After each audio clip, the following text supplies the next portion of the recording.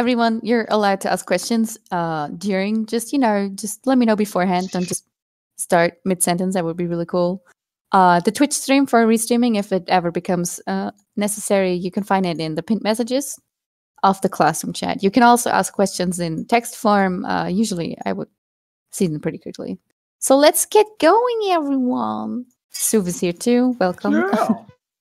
All right. So in the first part of this lesson today, I want to talk about what you can do to make... Can we do something? Thank you. I want to do something about the way that Clip greets you, because if you see my interface now, hopefully it's moving if Discord allows it. You can tell that I've basically undocked all of my interface. Why would I do this? If you've come to the talkies or to another class, you've heard people talk about flow state. What is flow state? Flow state is the minimum amount of resistance and like distance, I would say, between you and what you're working on, what you're drawing right now. What this means is you want to be somewhere where you don't really register your software, you don't register your tablet or your screen, your display screen. It's basically just you and your artwork. Because in that state, usually you find it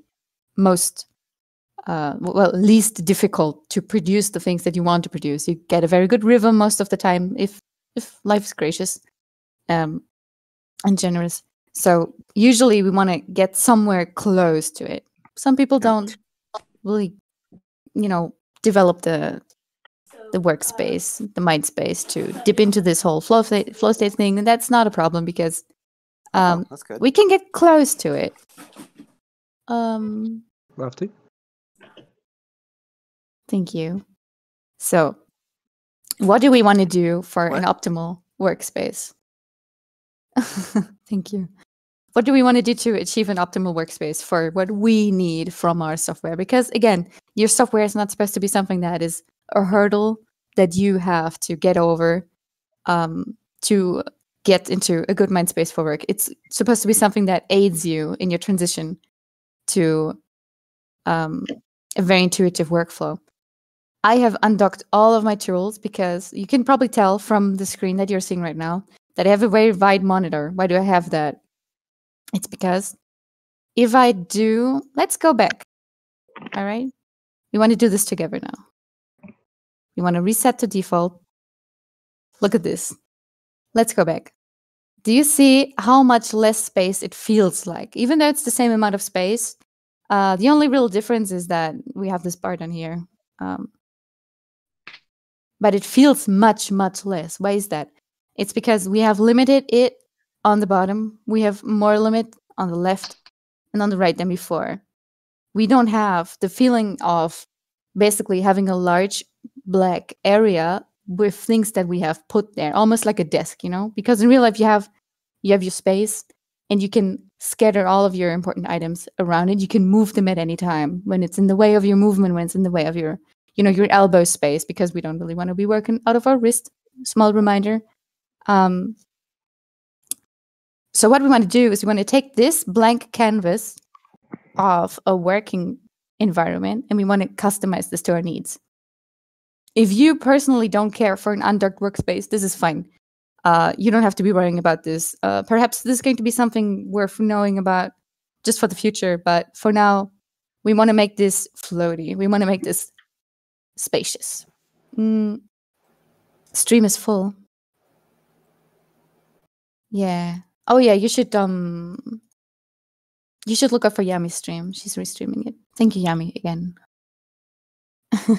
Thank you, Lefty.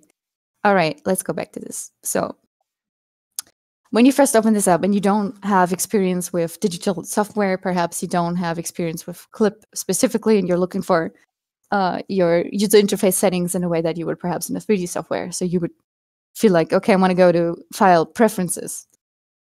You will not be finding them here. You will be finding things like you can turn your interface white, you can turn it dark. This is the light interface. Usually people don't want to do this because I know you guys and I know myself and I know my peers, and I have to say digital artists are kind of, creatures of the shadows. So usually you want to go dark. You can adjust the lighting situation that you have going on. You can adjust your user interface buttons. But So can I just say something real quick about why you want to use dark mode? sure. It will cause less eye strain Yes. over time, and it also uses less power on your display. Very true, right? Because it doesn't have to power up as much. Yeah. It doesn't have to the shine bulb out more is light. going to get as hot. It'll increase your monitor's lifespan over time, very slightly. But honestly, though, like it's kind of aesthetic. Like there are times when you should probably use. It's a preference. Yeah, you're right. If you feel more comfortable working with like white non-dark mode menus, then do that. Just do whatever feels good for it. You try it out.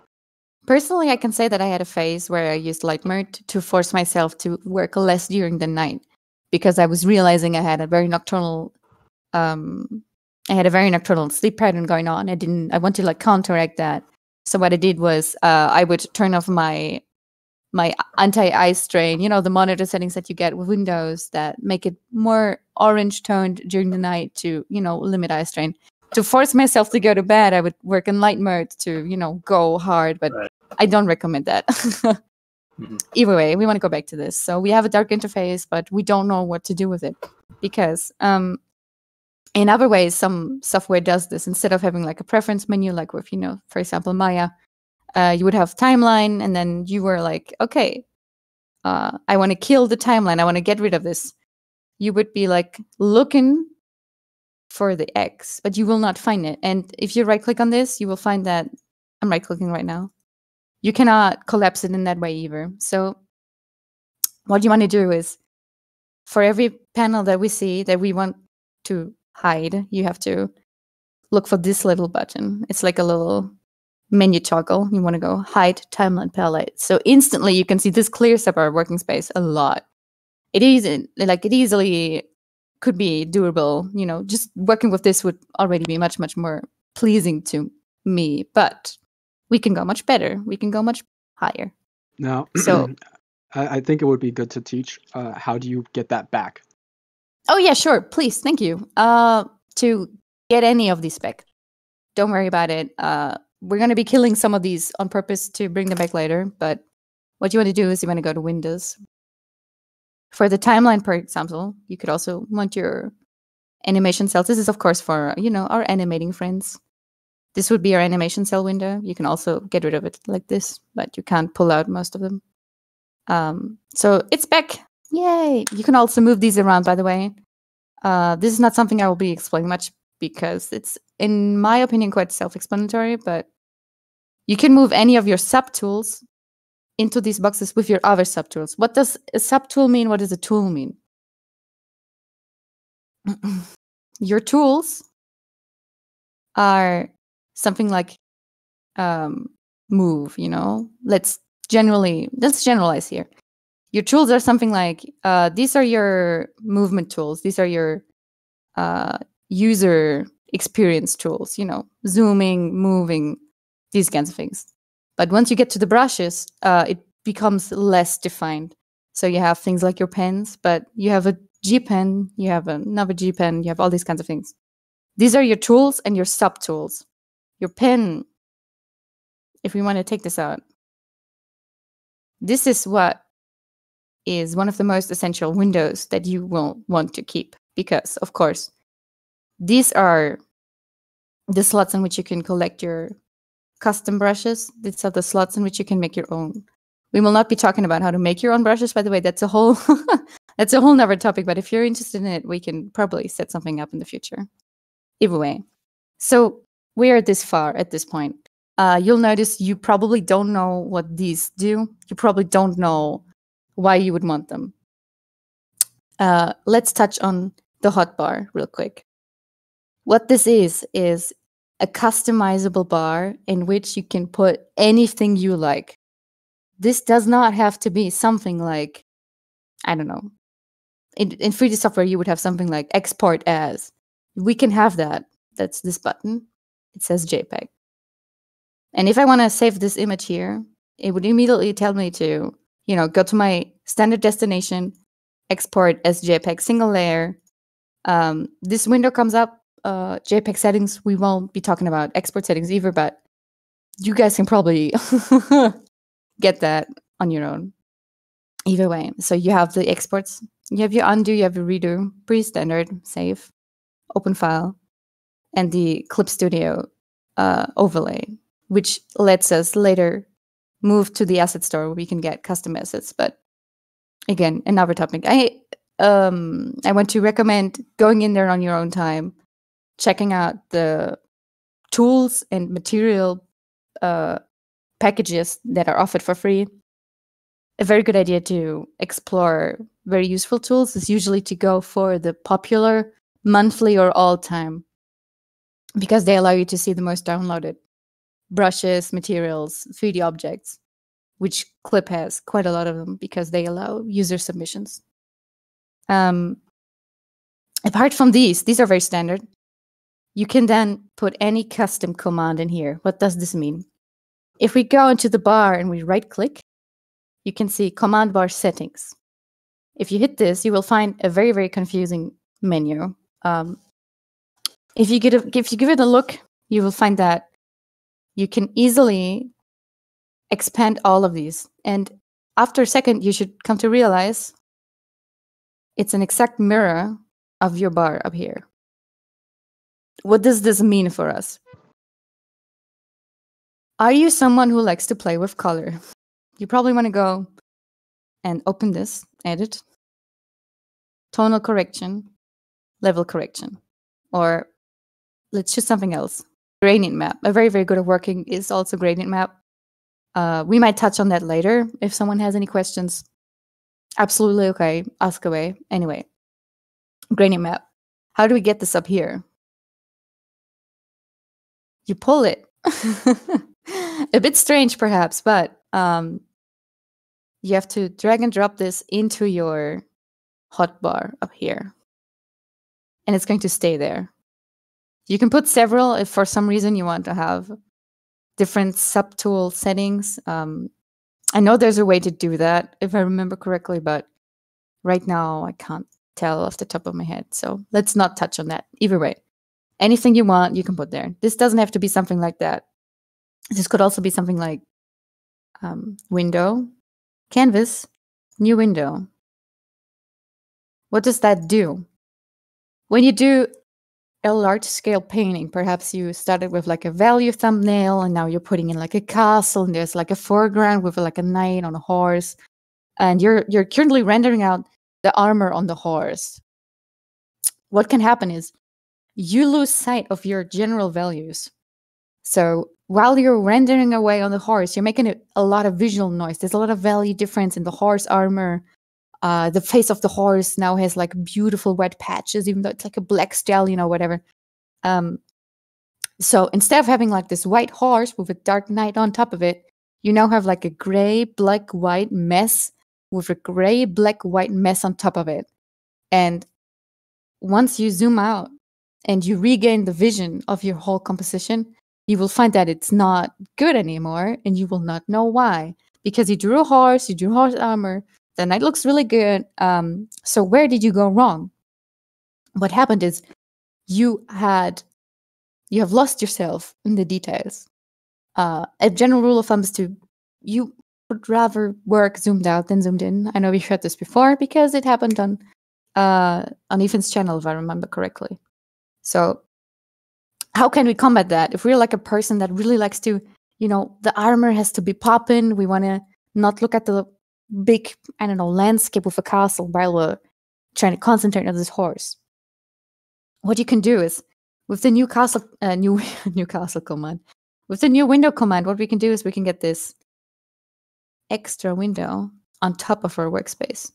And much like software like PureRev, what this does is it's going to stay on top. So once we go back in here, and we're like, oh my god, I really want my character to have heterochromia, like have like a little blue and green eye situation. We can do that. And on the right side, in a window that, by the way, could even just be as small as this, because if you do value painting, it's a good idea to have it be the size of a thumbnail. like a little sketch situation. All right, I'm looking at chat. Is there any way you can move the hotbar somewhere else or hide it? I actually never tried to get rid of it. But that doesn't mean we can't start trying now.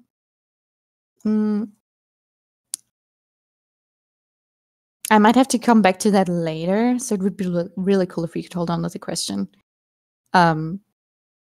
But pretty sure moving it somewhere else is perhaps more likely than to hide it.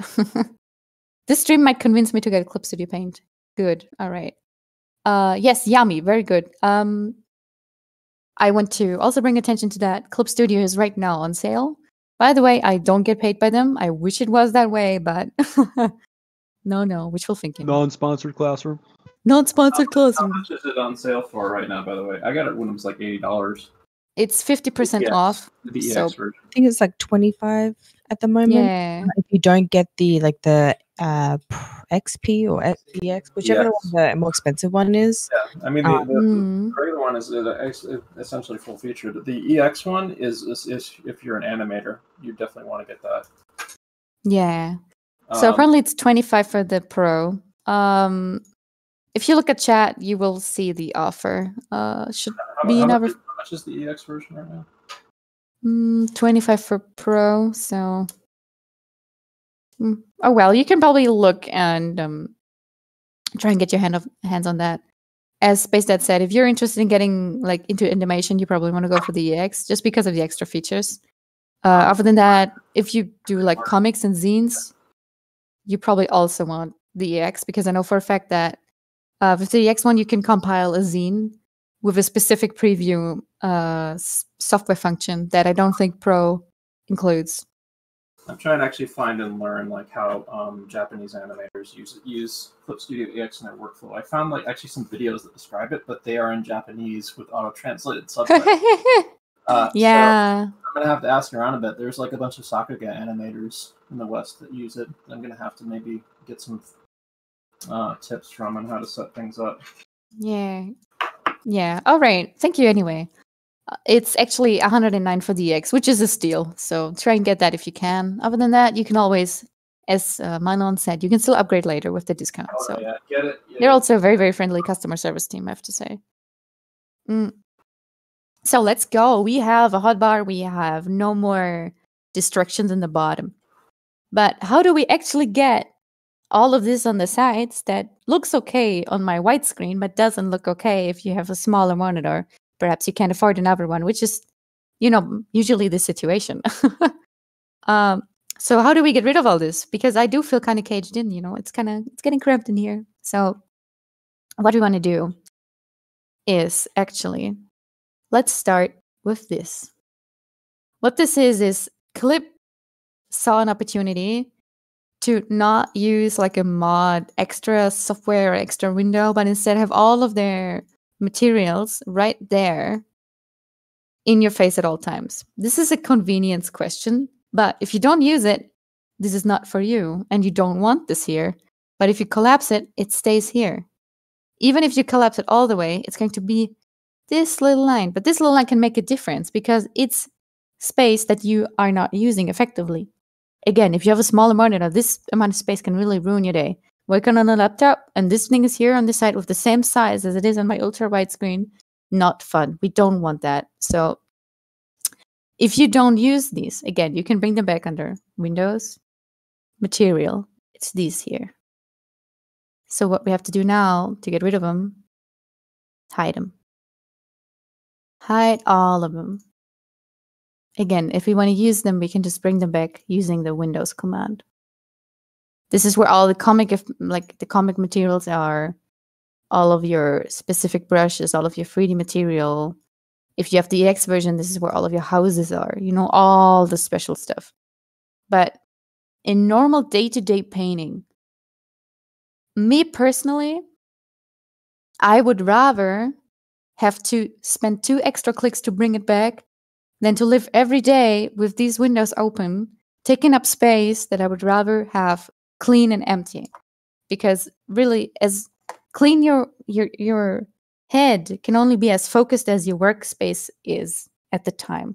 I know some people thrive in chaos. This could be you. And if it is, that's fine. But for everyone else, we want to make sure that even just this little line is not space we want to waste.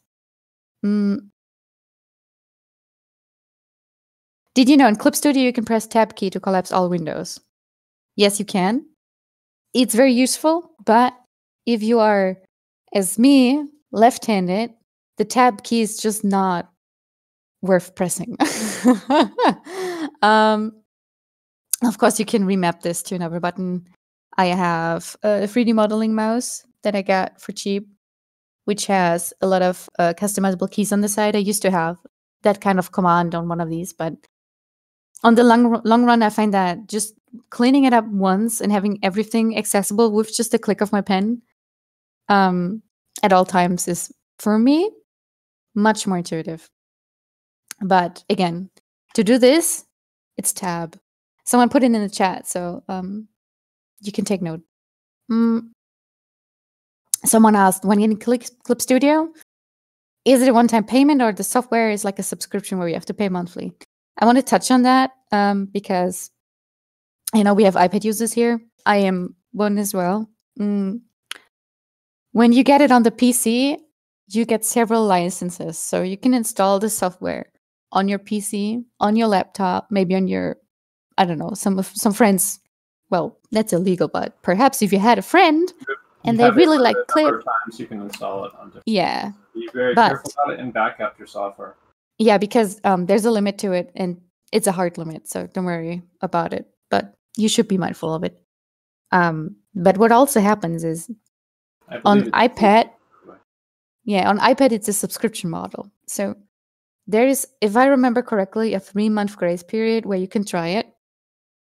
But you will have to pay a subscription every month if you want to work exclusively on the iPad version of Clip.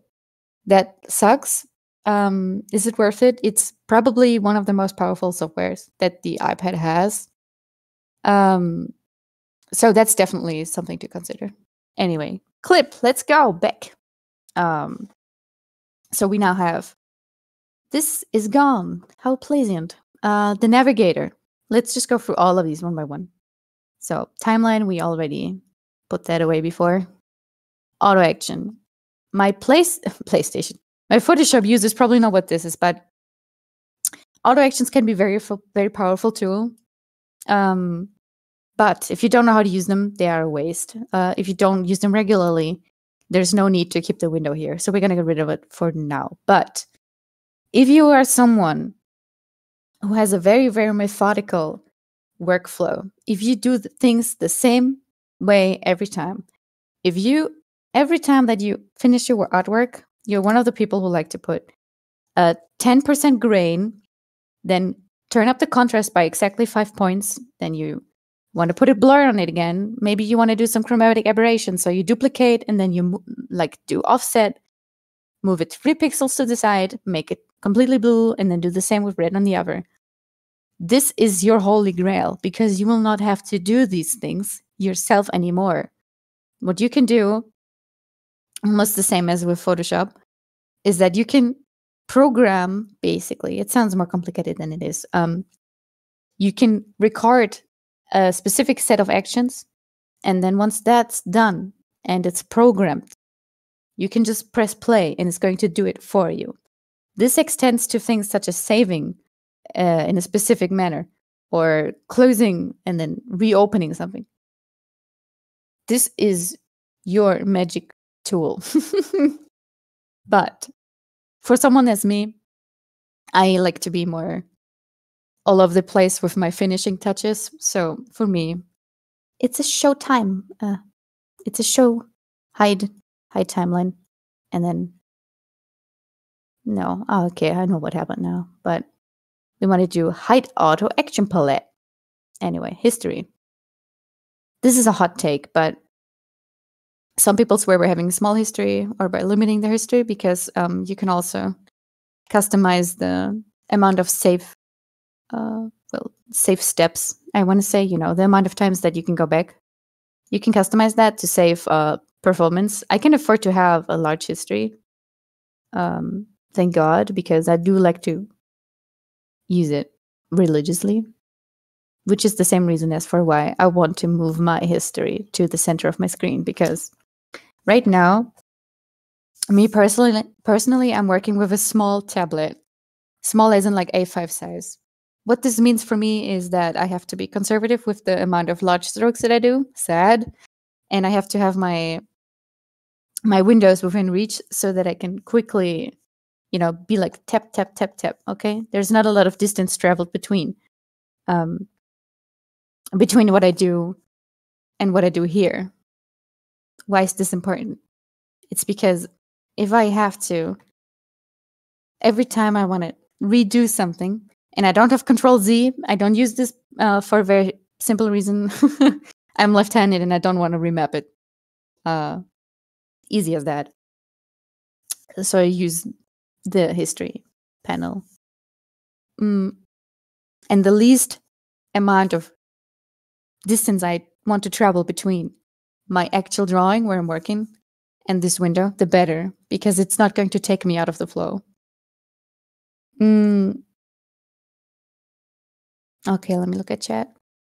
Does anyone have a question so far? All right. I have one. Sure, go for it. Is the history panel needed if you can use Control Z? Okay.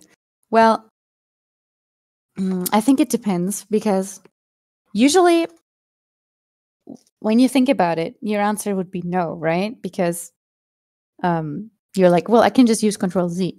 But depending on the size of your history, depending on the amount of steps that you're saving, and the way that you work, perhaps you would like to keep the option open for yourself to just be like, okay, so I've been working on this painting for I don't know how long, and I don't do too many chicken scratch lines. I usually do like large shapes at once before I lift my pen.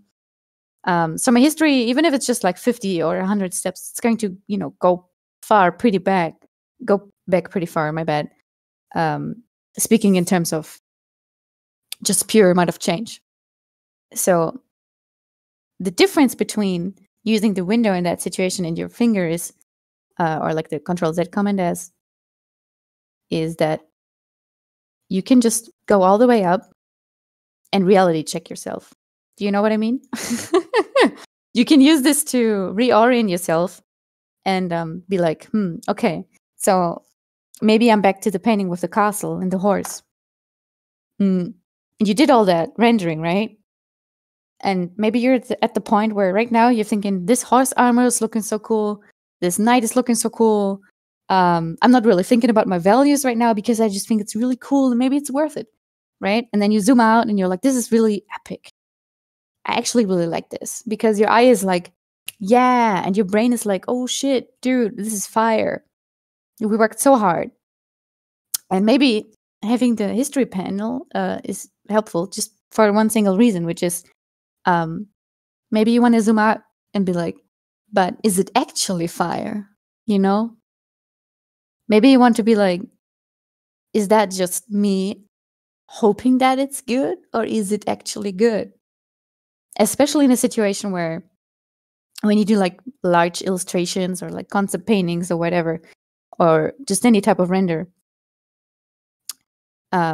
you usually want to do several passes. What a pass is you finish a painting once, and when you think it's done, then you get feedback and you do another painting on top of it. You basically just paint over all the little areas where you're like, I could push this more, I could do this, I could do that. So you do a second pass. And sometimes you do a third, and then you do a fourth, and then you do a fifth. And usually in that type of environment, you have a way to check your passes at all times. So you can just, disable all your layers and be like, okay, sure. So this is actually getting better, because that's what you want to make sure. But you could also do that with the history tool. And that's usually what I keep my history size this large for, because I do need that. Anyway, I hope that helped. Other than that, of course, you can just Control Z all the time. I mean, why keep it around if you don't do that kind of stuff? Autumn added to that question. I feel like if you're doing painting or something, the history would be a lot better. But for simple line and color, you can just Control Z. Yeah. Oh, I got paint all over me. Oh well. Yeah. Does the history tab go all the way back to the first action, or is there a limit? As Coder said, she's right. You can actually go into your settings and then set it.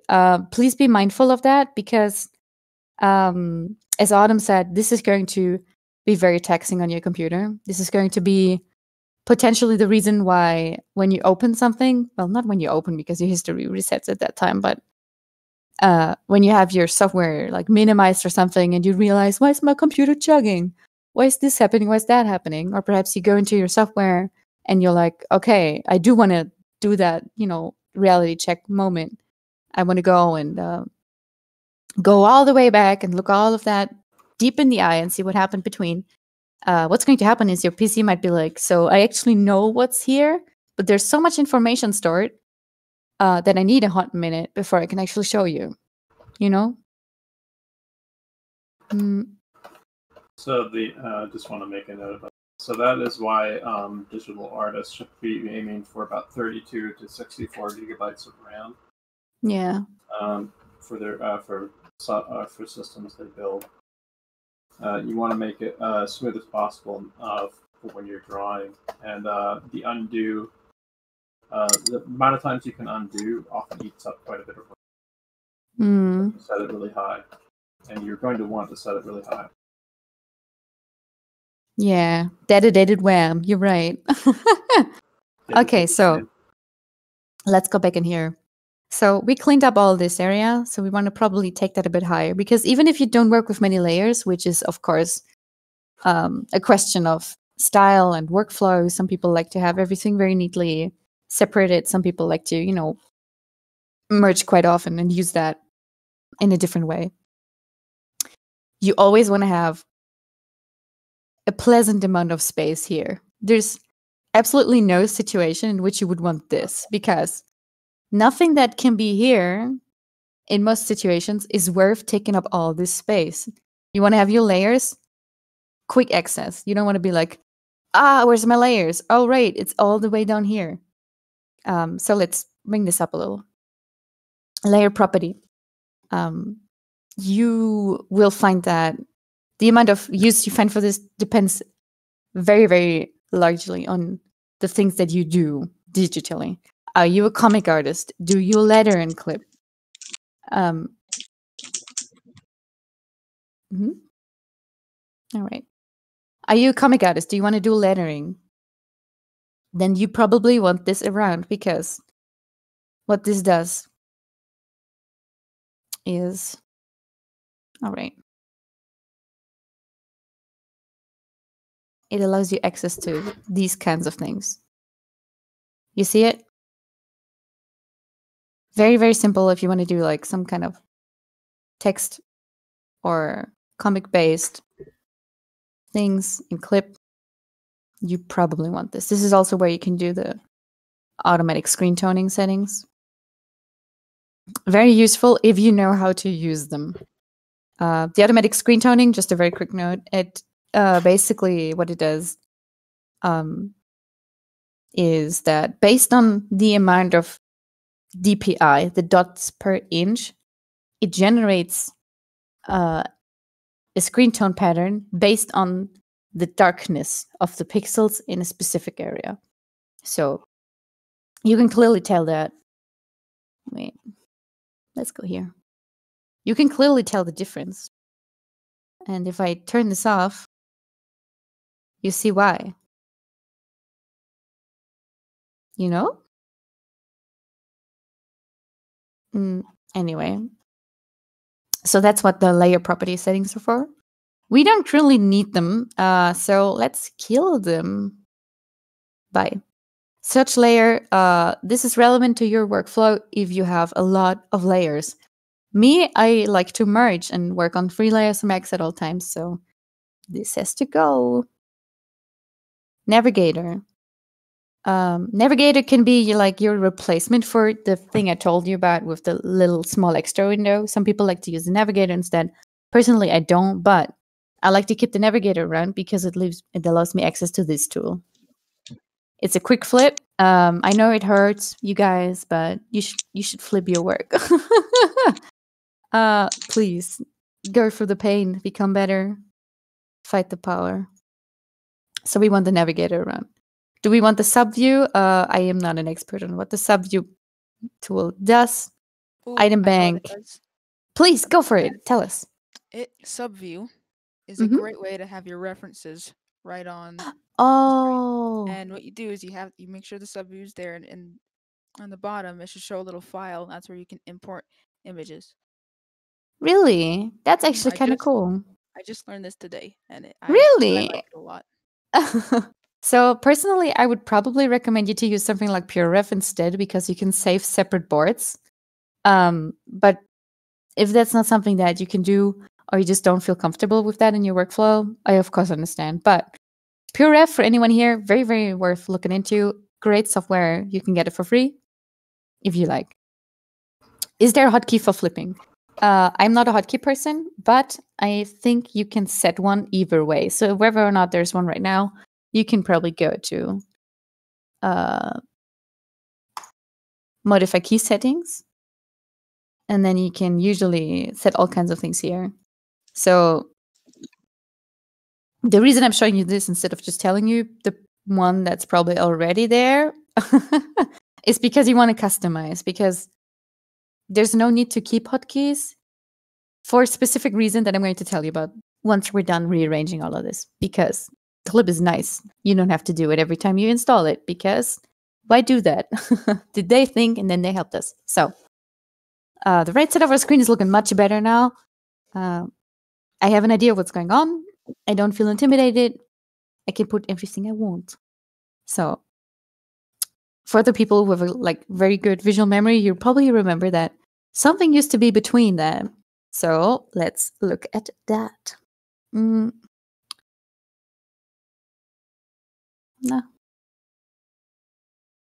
Oh, here. Never mind. I found it. So you want your color wheel popped out. Why is that? You also want it to be a triangle, but that's for later. Why do you want your color wheel popped out? You want to be in charge of your colors at all times.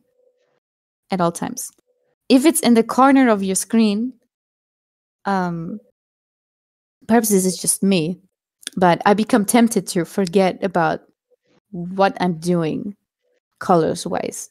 What you want to be doing colors-wise is you want to be aware. You want to be in control. You want to be the one making the decisions. So when I'm working on this, right, and I'm like, shooby, right? I'm doing my thing, and I'm just randomly picking things. I want to be picking things. I don't want to just be like, okay, it's all the way down here. It's kind of cramped. I'm not seeing much. So I think this should be kind of red.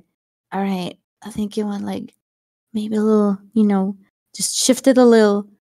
You are being oppressed. You're being oppressed by the spacing in your user interface. You are not the one making the decisions right now. You want this large because there's a lot of colors. I don't know if you know this, but there's a whole lot of them, and you should be using all of them. They should all be in your repertoire. So as large as it can be without disturbing your space, put this right smack dab in the middle so that you remember you have all of this at your disposal and you should be using all of it at all times. We will be talking more about colors later when we actually get to the demo that we want to do. Is there any questions at this point? Oh. Is that how I do it? Is it V? Sorry? I have another question. Sure. Which is better, the square or the triangle? Oh, yeah. I want to touch on that. Thank you for reminding me. So when you choose colors, there's 3 variables that you want to be thinking about. There's your brightness, pretty self-explanatory. There's your saturation. This is 0, this is 100, right? So we know for sure now that, so this is very saturated and also very dark. This is somewhere between those two extremes.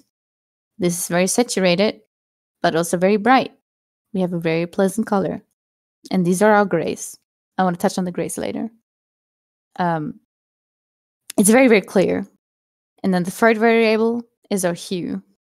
That's our ring. You know? So we have this axis.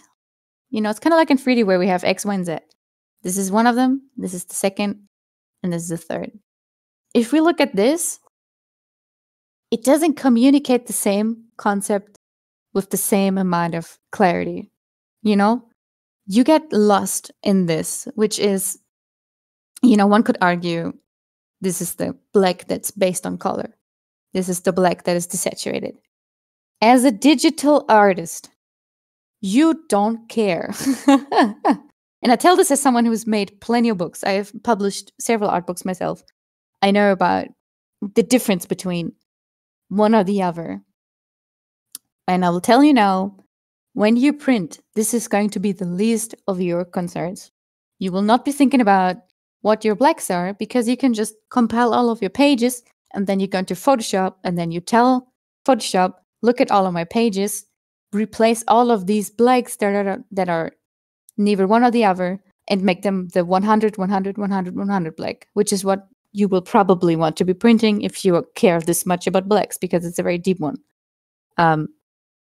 So we don't need this axis. There's absolutely no need. This tells us, my bad, this tells us much more clearly the things that we should be caring about, which is, again, this axis, and this one. Hope that helps. Is there anything else?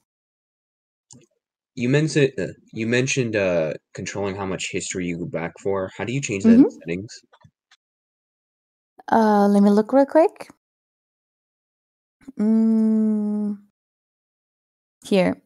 Preferences, performance, undo. I have mine on 200. I think that's the default. I'm not sure. I might have pushed it up a little because I do a lot of painter work. And I really do want to go and have that looking back reality check moment. This is also where your virtual memory is stored. If you have several hard drives, you know, one of them is faster than the other. One of them has your Windows installed on it. You probably want to keep it very central so that it doesn't lag as quickly, especially if you have an older model. This is also where you can limit your memory if that's something that you need to do. All right, So anything else? One thing about the colors, we talked today about the color sets. You want to say it now? Yes. Thanks. Yes, let's move on. So we took this out and you'll find that hidden underneath is a whole bunch of other subsets. You see this? Most of these, I want to assume none of you will have a use for. What's happening here? The color slider, usually you will eventually want to be able to use color slider instead of wheel. Why is that? Lots of reasons. I don't want to touch on them right now because this gets into like the color theory side of things. That's going to take a lot of time. I don't feel confident doing that as well. But color slider, very worth looking into. You don't have to right now if you don't feel that you want to be doing that right now. So let's hide it for now. Color set. This is what is usually right underneath my navigator at all times. Why is that? When you do thumbnail work, when you want to do value sketches, these are those like little black and white ones where it's like, black foreground, gray midground, and then in the background there's this castle or whatever. Those are, to understand, foreground, background, whatever. But they're also value studies. And getting a feeling for value is one of the most important parts of your learning process right now. It doesn't matter the level you're at. They can instantly help you make much more compelling pieces. No matter if that's like a Pinterest girl face with hair and glasses or a landscape painting with an epic tower in the background. It doesn't matter. You need values. And with the color set, listen closely now. This one was a goddamn lifesaver for me. But what you can do is you can go here. Okay, standard color set. All right. And you can go here. How to show. Are you following? How to show list medium. Or actually, let's do list small so we can see more. Do you see that? Do you see this? How crazy is that? This is the most valuable thing you've seen in your life as a digital artist who's trying to learn values. Because what you have here is a perfect list of grays between 5 and 95%, transparency, black and white. Imagine the power you have in your hand when you just you wake up in the morning, you're like, all right, I want to become a better artist. I want to learn something about values today. I want to do some value sketches. And instead of being like, I'm going to show you the smooth brain version, right? So we pick up our pen. We want to do. Here we go. We want to do. Okay. So I want to do. Oh yeah, maybe there's like a dude, and he's got a big sword, and he do be standing, you know, and he's, oh boy, I'm already lost without my setup. Let's do this. And then you're like, so this is my midtone. This is my midtone now. And then you're like, so then bright. I think this is good enough. I don't want to use pure white because my teacher told me that's a bad idea. So we have white. And then our dark is probably something like this. You know, just furthest away from the camera, or it could be used in the foreground as well.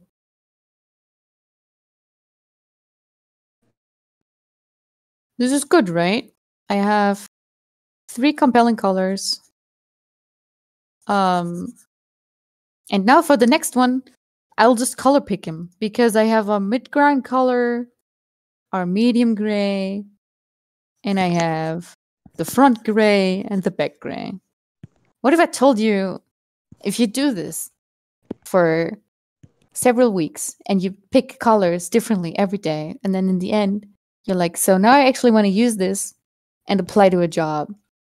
You will find that it looks like shit because every single one that you pick out of your sea of value paintings that you did, every one that looks different from the other because it shows different values, you now have to go in and fix them all so they look coherent. What if you just knew that there was a way to always pick gray 95 for your darks? There's always a way to pick gray 50 for your mid colors and gray 5% for your front colors. You know? For me, this was a revelation because it got kind of annoying having to pick it from a PNG that I would have to load into my scene every day. So hopefully you guys feel the same. I can't seem to get that list to show with the text.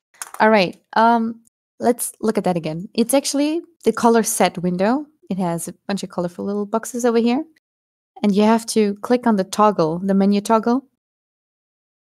How to show list small. I'm going to leave it open for a second and take a drink. I invite all of you to hydrate, sit up straight, stretch your neck, stretch your hands, maybe save your file. Sorry, just to clarify for people that have the same version of it as me, it lists it under view in the same option drop down, not how to show for me. Just if anyone else is in the same position I'm in. Oh, thank you very much. Yeah, I've heard that before. Thank you. That's very, very kind to say. Yeah, apparently for some people it's view instead. I actually have an issue because when I go to the view portion of it, it doesn't show that for mine. Okay, what does it say? It shows size X small, size small, step 8, list small, medium. Yeah, list small. Oh, okay. That's the one you want. Thank you. Where can I find exercises for the grays? I would love to do those. We can talk about that later in the end. I think I would like to finish the part where we do the deconstruction of the user interface. And then after that, we can probably talk about value exercises before we move on to the demo. But so list small. Let's go back here. So we have our history. We have our color wheel, nice and big and chunky. By the way, you can have these windows overlap with the actual software windows, which I find is really nice. Unless you need this slider a lot, then probably not. But one of the few hotkeys that I actually use is to press spacebar to move around. So I invite you to do that. So this is all done. Yay, we actually have some more space now, and it's looking much more cleaned up. And we actually know this is our color sets. We don't need it very often. That's why it's over here. Our navigator, so we can flip it all times. All layers. But we still have more here. Intermediate color is something that I don't personally use. I know that some people like to, dip their toes in this because it gets you very stable colors. You always know which one you picked most likely, but I don't personally care for it. Approximate color, I feel the same way about that. Color history. For someone who paints, this could be like a golden tool because you could go back and be like, so I had this really beautiful accent color. I don't remember what it was. I never used it at full opacity. I will never find this color again. Color history. You can, if this is not something that you keep, maybe I was like, oh, this is the perfect yellow. But I'll never find it again because, oh no, I drew red over it. Who knows? But then you go back later and you're like, I kind of do want to bring that back. You can always go window, color history, and it's going to be here. You don't have to have the window open for color history to work. So that's something worth remembering. Brush size. These are presets brush sizes. Could be useful for you if you do like comic work and you always use the same sizes. You can probably, program them in here. I personally don't have such long, how do I say? I don't do comics, not right now. So I don't have the need to have coherent line art that always has the same size. Bye-bye. So we are left with this, and you will find that when I opened the software the first time, maybe you remember that I had a little box here. That is not what I wanted. You have a little box here, and it had my colors right here, and my tools and little boxes over here. Does anyone have an idea what that could have been? Because when I first found out about this, I was shocked. What could this have been? The magic floating box that had my colors and all of my tools. Anybody? Beryl Titer is typing. Because when I first saw this, it was actually on this server. I saw someone had that. It was Petra. And she would later see that I had sent her several DMs like, what is that box? You're driving me insane. It's so practical. It's so small and compact. I just cannot find it. I can't find the name of the tool. What it actually is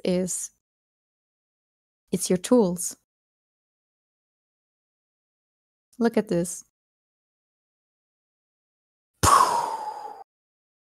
You know, this blew my mind. Because growing up with, things like Paint Tool SAI and Photoshop, I never considered pulling it out and looking at what would happen if I made it a box. And this here was a mind blown moment for me. In Paint Tool SAI, you can pull out too. Yes, you probably can do that in most other softwares, to be honest, but it never occurred to me to actually do it, I just accepted that my tool bar is a bar. It's going to stay a bar. I will never, ever have anything else. Done. And I learned, okay. And Paint Tool SAI, you can do it too. I just read. Horoho, thank you. Paint Tool SAI 2 allows you to do that as well. Can watch stream is full. Oblivion, you can watch the restream on Yami's Twitch. Thank you again, Yami. You are actually the best person ever. So yeah, tool. Here it is. We have a beautiful little box now. You can customize all of these. I'm going to talk about that in a second. But for now, what we have over here is our subtool. This is probably the second or third most important part of our user interface. Because we can be like, okay, I want to have, let's say, I want to have the paint. I want to have my tools. This is where you actually pick which tool that is. So I really recommend having them grouped together. Something like this, perhaps. So that way you can be like, so I want to do a selection. My go-to selection tool is the Lasso. But maybe I want to do like a magic preset thing where it can fill my selection at the same time. Which I can find in the asset store, by the way. You want them to be close together. Again, because what you want is you want the shortest amount of distance between what you're doing and where you need things to be changed while you're doing it. That is the one way to make like the distance between your software, the thing that you're doing, and you yourself doing it as short as possible and as intuitive as possible. And that's the goal. Because that's how you develop healthy art habits. I'm going to take a sip.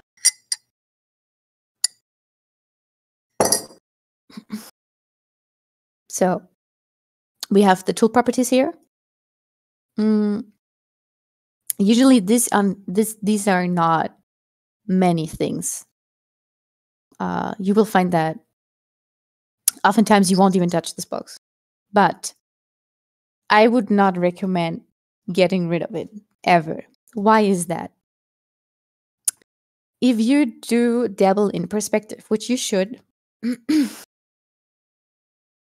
let's make a new layer here. Make a new perspective ruler. This is all fucked. Don't care too much about the way this is looking, right? Don't. But come on. It should let me. Oh, come on. I should be able to select this now and wait a minute. I want to talk to you about something here. I might have fucked it up though, perhaps. Because one of the most important perspective tools, you can actually calibrate it through your tool property. Oh, Cal is saying the Twitch stream isn't working. I'm only ever getting audio, frozen video, never both. Yummy, can we do something about that? Or is that perhaps just your connection call? I want to take a quick break and resolve this. Coder is also offering advice on how to achieve any of these effects and user interface things in Krita, which is a great open source free art program for the people listening and watching who cannot afford Clip right now. Twitch stream is working fine for BMP draws.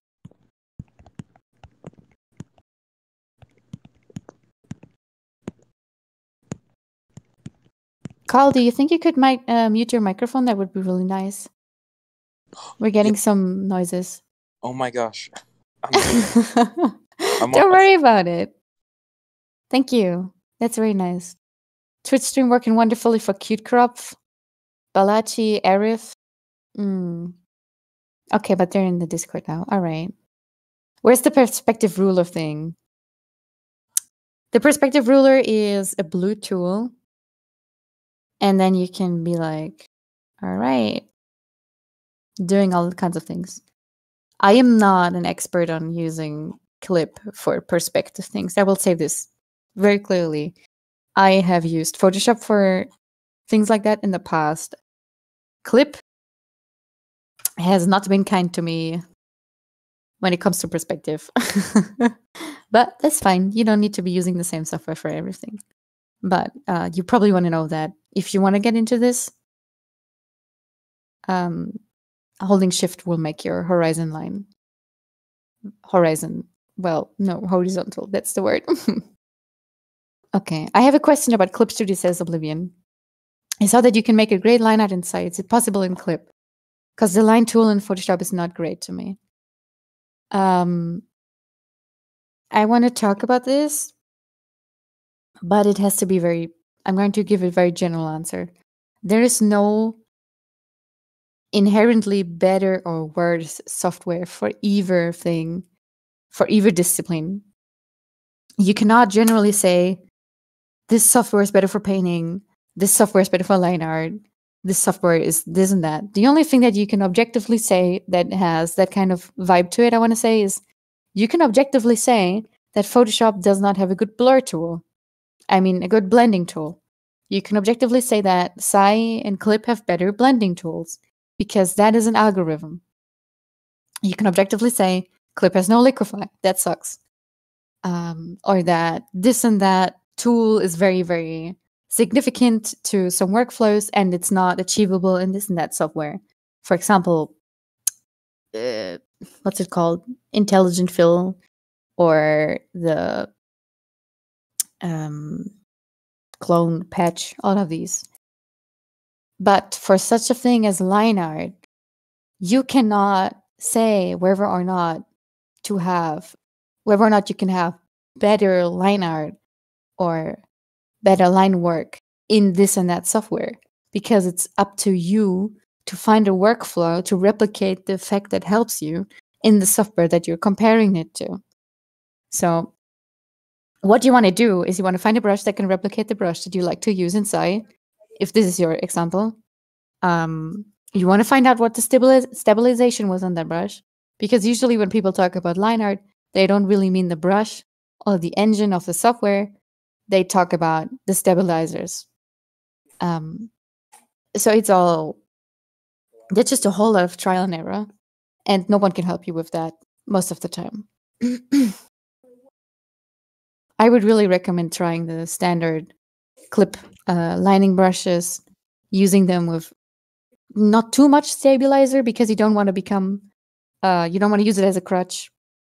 You don't want to have those lines that look very, very, oh, I am the stabilizer person. I literally cannot do this out of my elbow. I need the tool to do it for me, because what you want is you want to have line confidence. You want to develop line confidence over a long time. It takes a lot of time. It's a lot of work, but it's very worth it. And people can tell the difference. I actually have a question over that. Sure. How much stabilization do you think, like at what point is it too much stabilization? If I see you using 13 or something, I might personally become offended. Because you are starting to develop bad art habits, most likely. This depends on your workflow. For example, if you want to work in animation, there is a different level of stabilization that makes sense for you to use than if you want to work in, let's say, fucking concept art. Because if you're a concept artist and you do environmental paintings and you have like a brush that is textured and it has angles, and you're currently drawing like a nice mountain line, you don't need stabilization because you want natural jitter in your line. You want to have the ability to do that at the time where you need it to be, something in your repertoire. But if you want to do animation, you kind of need to be able to draw circles pretty fucking good. And if a stabilization tool is what helps you get there, that's fine. Do you want to try and develop the habits that let you draw these beautiful circles without such a high level of stabilization in the future? Probably, yeah. Is this something that you can use to get there? Probably yes as well. So this really depends on your area. Someone like Space Dad can probably give you more information on what that means in practice, because I don't personally work in the animation industry. I have never. I know that some high-profile animation industry people, when you look at their YouTube stuff, you can tell that they're working with a lot of stabilizer because they need this security, they need the security to be able to make those curves work for them. But I can't tell you much about that. I can tell you some videos. Apart from that, I'm not really the person that can probably help you there. But for a normal illustrating, sketching, fundamental workflow, I don't want you doing anything like 13, 20. Ooh. Yeah.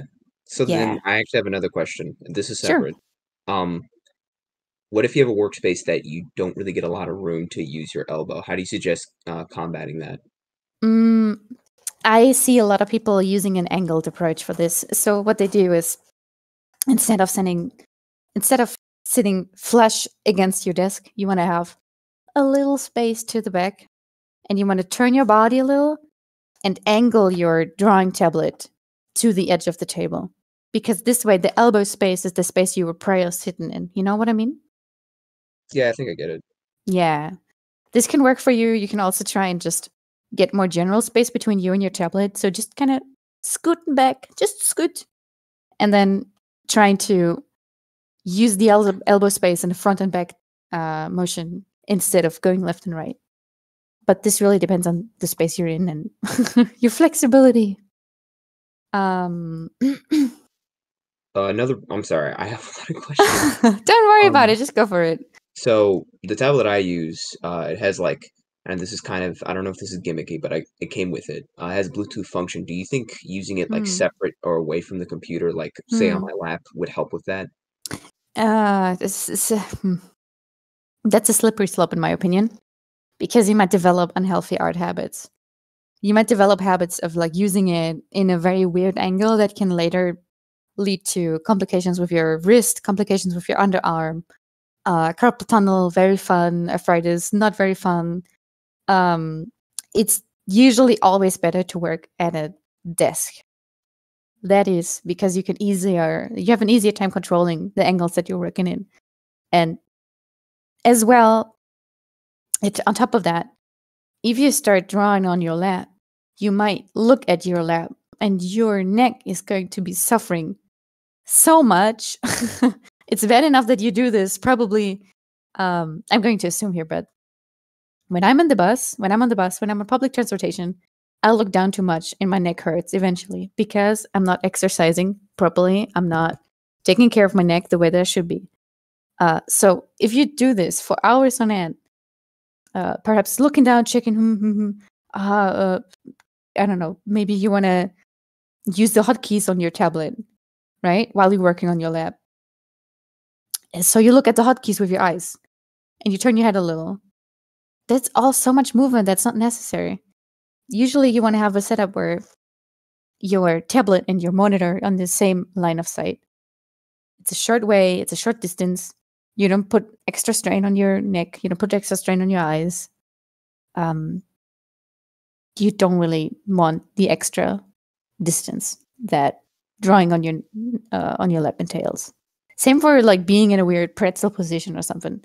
I mean, if it works for you, do it. Probably you're gonna have a fun time, whatever. But Is it something I recommend? Absolutely not.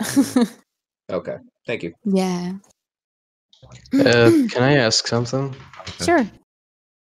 You mentioned you made some books earlier. What are Yeah. they and what are they about? They're not comics. I made a comic, but art books mostly. I can talk about this later. All right. If you have time to stick around. But for now, I think I want to continue with the workspace. Yeah, thing. sure. Also, you're a great teacher. Thank you. Thank Bye. you. Thank you very much. Phantom English says, "Is there another opportunity? Is there another opportunity I can join one of your classes? Or is this a one-time thing?" For now, this is going to be the one-time thing, but I am in the talkies. Usually, I'm around. You can ask me stuff. So, if there's anything pertaining to any of these things, absolutely not a problem. You can approach me. What? All right. I think that might have been a microphone ghost. All right. Nico Plymouth is asking, gonna put the question here, but what if we have very little space on our desk for a tablet? That's a very general question.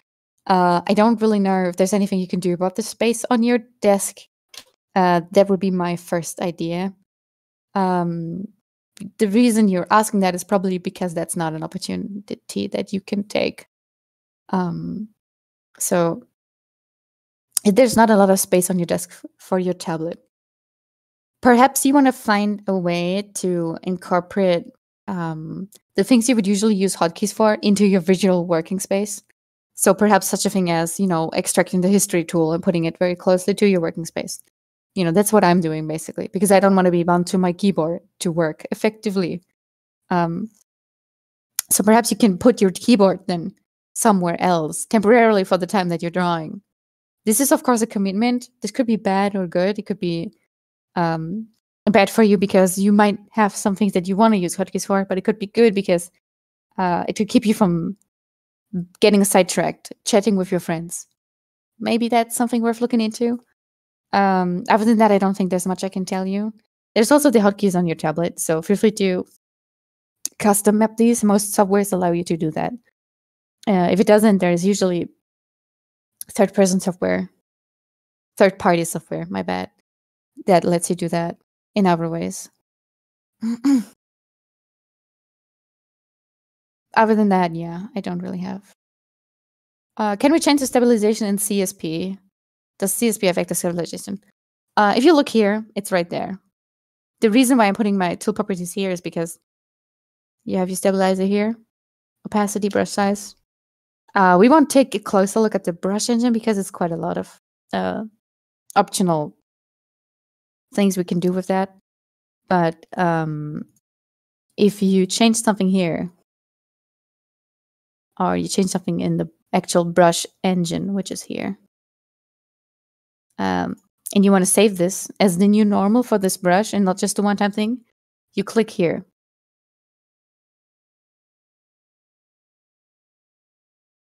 If this is toggled, you cannot change any of these things.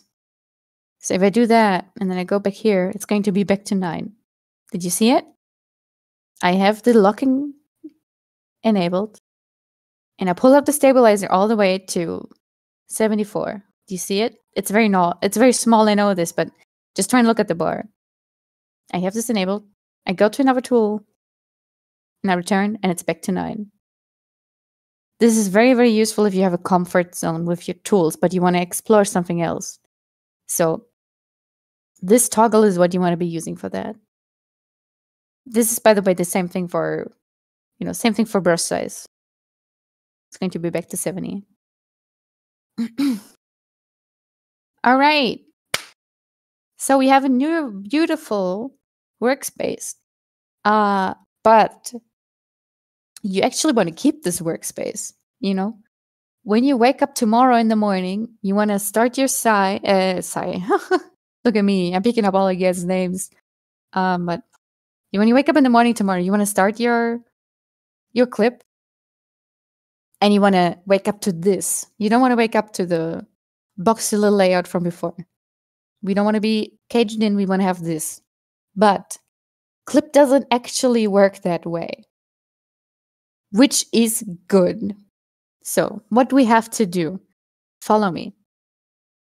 We got a window, workspace, register workspace. This window will come up. It's going to ask you to assign a name to it. It's probably fine if you just go with whatever it tells you. Workspace 1, workspace 2 maybe. And then you hit OK. What this does is your workspace is now a file. And if you move or you want to install Clip on another device, you can take this file and you can open your workspace anytime. You never have to do this again. You can do it once and be done with it. And that is beautiful because it just saves you so much time, especially if you work modular, especially if you have like several computers or whatever, or if you find that you have to reinstall things often. Absolute lifesaver. Huge recommendation. So I'm just changing to some other workspace. And then I go and change to my main workspace. Yay! It's right there! Do you guys have any questions? Because if not, I would probably move on from the user interface stuff. I have a question. How long have we been going so far? How long has this class been?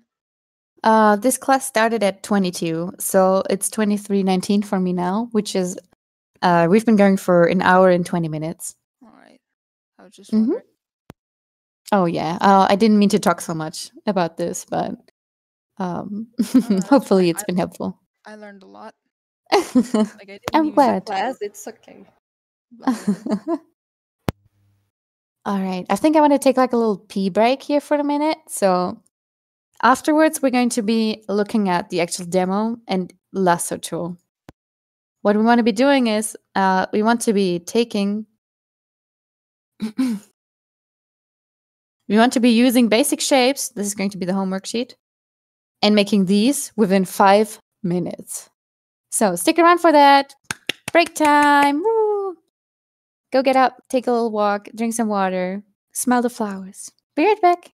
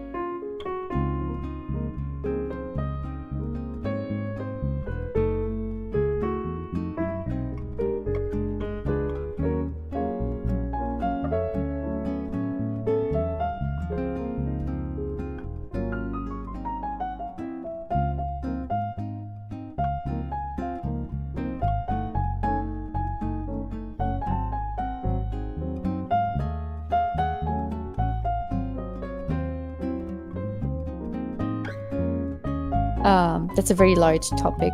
So I'm hesitant satisfactory pertaining to that topic. We can, however, take note of that for like the whole mod team and the sensei team, and take note that there's a lot of interest for the topic. So I think that's actually the best idea. Yeah, I'll just take note and then later let the mods know that people are really interested in color theory right now. Other than that, I still invite you to, of course, watch the VOD later because we have a VOD. Exciting! Definitely. Yeah, maybe it's gonna help you because there's a lot of things that you can learn even if you don't really. Yeah. Break is over. What's a VOD? A video on demand. Yay! I know some cool streamer terms. Yeah. Yummy. Funny that the streamer person is the one that doesn't know. All right. So I think we're ready. Let's take a sip before we get back on this.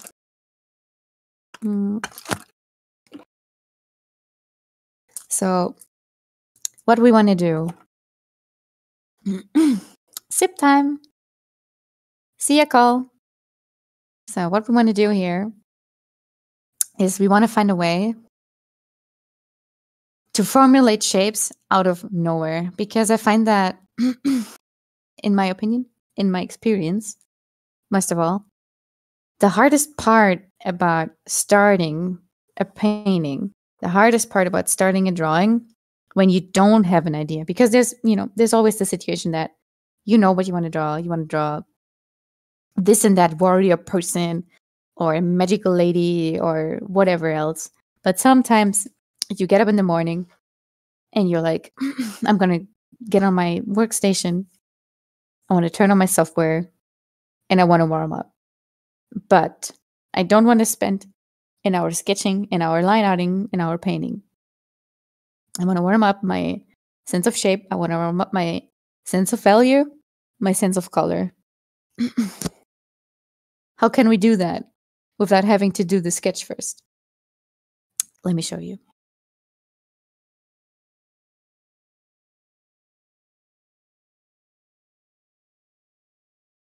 By the way, at this point, I want to say, wait, I am an idiot. It's okay.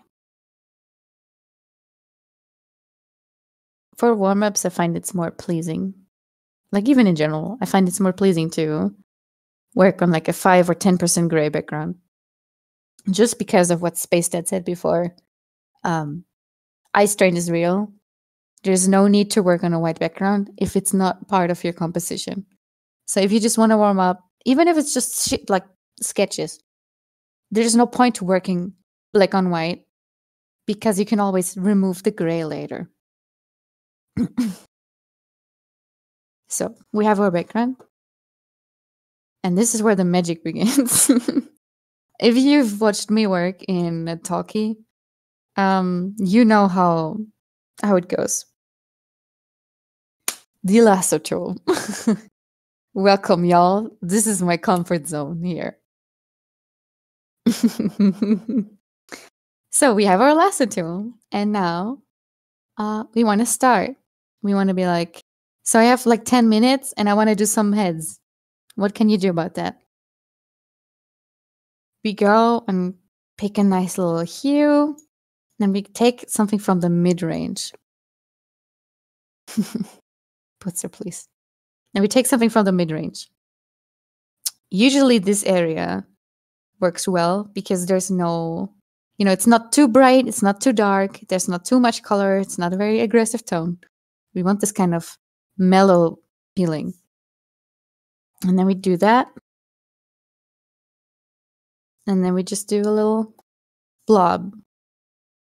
This doesn't tell you much, right? But what we want to do is we want to carve out a lady from this shape. How do we do that? First of all, we want to keep the tone this mellow mid-range tone with a pleasant amount of saturation, but not too much. And we want to just shift the hue. We want to stay in the same range on all the things. So we have our tone. Again, this is our tone. We want to shift it. We want to go in either direction. We don't want to go too far because introducing a complementary color might make us be intimidated. Adding too much difference to our base color might cause you to be like, wait, that's a shape. And now I have to commit to it, even though you don't, because the magic of this whole routine is that you don't commit to anything until the end. And you are the one who's in control of your decisions up to that point. So we have our shape. And at this point, we want to lock it. There's several ways you can lock your layer. You know that a lot of people like to use a clip layer. Wait, where is it? Here. A layer clip, which keeps your drawings on top of the layer that you've clipped it on. But for this technique, we want to be as destructive as possible. And this is really the only context in which you want to do that. But we want to not commit to anything. We want to stay loose. We want to stay free. We want to be beautiful. So it's all going to be on one layer to the point where we can't anymore do. All the way to the point where we really want to commit and we were like, okay, I want to save this. Here comes the lovely chaos, says Oblivion. And you're right, because this is the part that's going to set you free. We go to this version of locking your layer. It's called Lock Transparent Pixel. It's a lock next to the pleasant checkerboard pattern that we've come to love. And if you do that, all of the alpha is locked. What is alpha? Very quick. In color, you have actually 4 axes. Oh no, I'm blowing your mind again. But we have brightness, we have saturation, we have the hue, and we have the alpha. There's no such thing as transparency. There is only such a thing as having 50% alpha, which means it's 50% transparent. In a game engine, when someone disappears into thin air, oftentimes they don't disappear. Their alpha gets turned from 100 to 0. And then they disappear. Because transparency, that's alpha. So when you lock the alpha of something, we can even do that with something that's not inherently opaque. So right now, this, you can see that this is not opaque. This is transparent. Still, what I can do is I can take the darkest black and I'm drawing over the alpha, but it's keeping its alpha. You see what I mean? Because this area is like, let's say, 20% alpha. I'm saying alpha a lot. I might have to buy someone a drink or however that custom goes. But anyway, what we've done is we've locked the alpha, so there's no way to alter it anymore. We can't go more, we can't go less. So that's what's happening here. Back on track. We have our shape. Wait, that's wrong. And our shape is alpha locked now. So there's no way that we can alter. We cannot alter the shape anymore, and we cannot alter the transparency anymore. It either is or isn't. Image processing knowledge paid off, said Beryl. Alpha is key, says Oblivion. Very true. So where do we want to go from here? And I promise this is a technique that if you master it, you can make these heads within 3 to 5 minutes, depending on the level of finish. It's going to be a great little exercise to do in the morning to get things going. So we want to go back to our lasso. Again, we've picked our color. Now that it is alpha locked, And we want to shift it. And we want to be like, maybe this is a lady that is facing away from us. You know? And then we have our selection, right? And we want to press this button. And because it's alpha locked, it doesn't spill outside of our blob.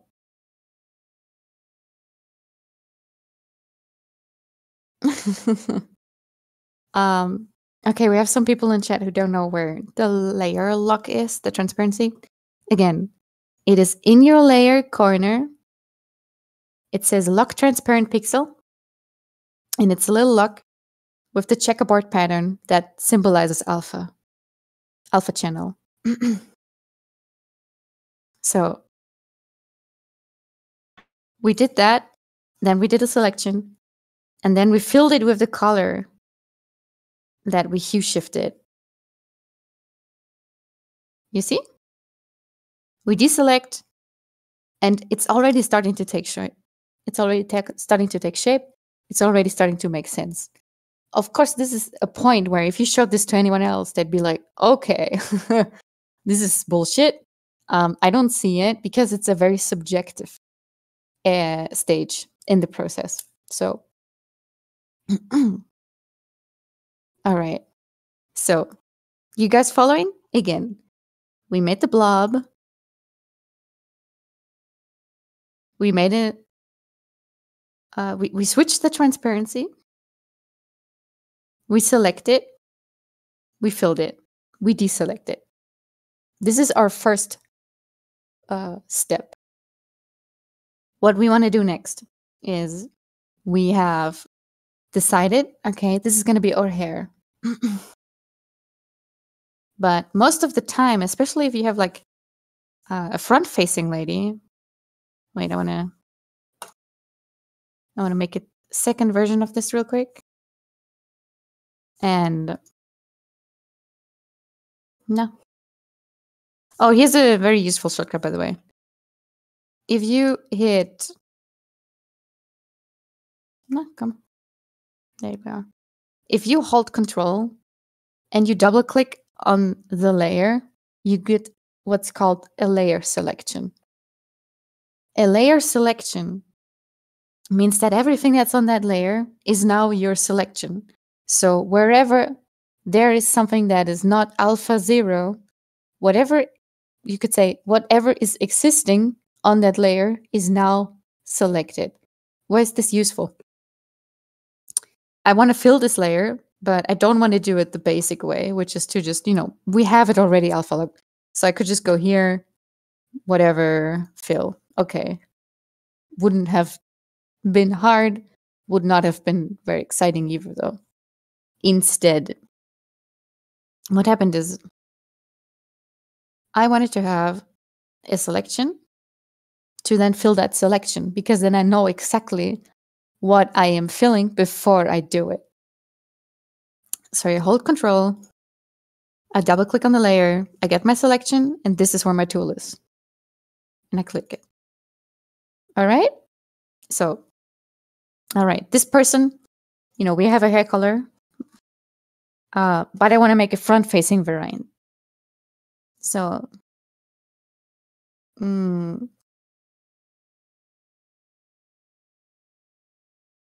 a very good, by the way, a very good part of the face to use for indicating your angle, for indicating your perspective, is the ear. Because most of you will probably know this, but when you're looking down and I make a line from your ear to your eyes, the line's going to go down. If you look up and I'm seeing you and I can see like under your chin, your ears are going to be below where your eyes are, because they are in very different locations around the head. So at this point in time, what you want to look out for is, where's my ear placement? Because we're not putting any facial indicators just now. It's just the hair. And what's almost always showing is the ears. So we're doing this, and we're doing that. Now she's facing to the front. Boom. You see this?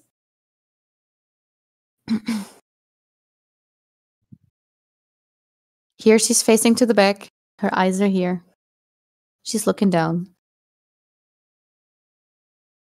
Here, same lady, but she's turned around by about a quarter of a rotation. She's looking to the front. So, in this kind of position, you will find that you are thinking to yourself, but there's more hair to this, you know? We don't just have hair on one side of our face. Maybe you want to do someone with 2 braids.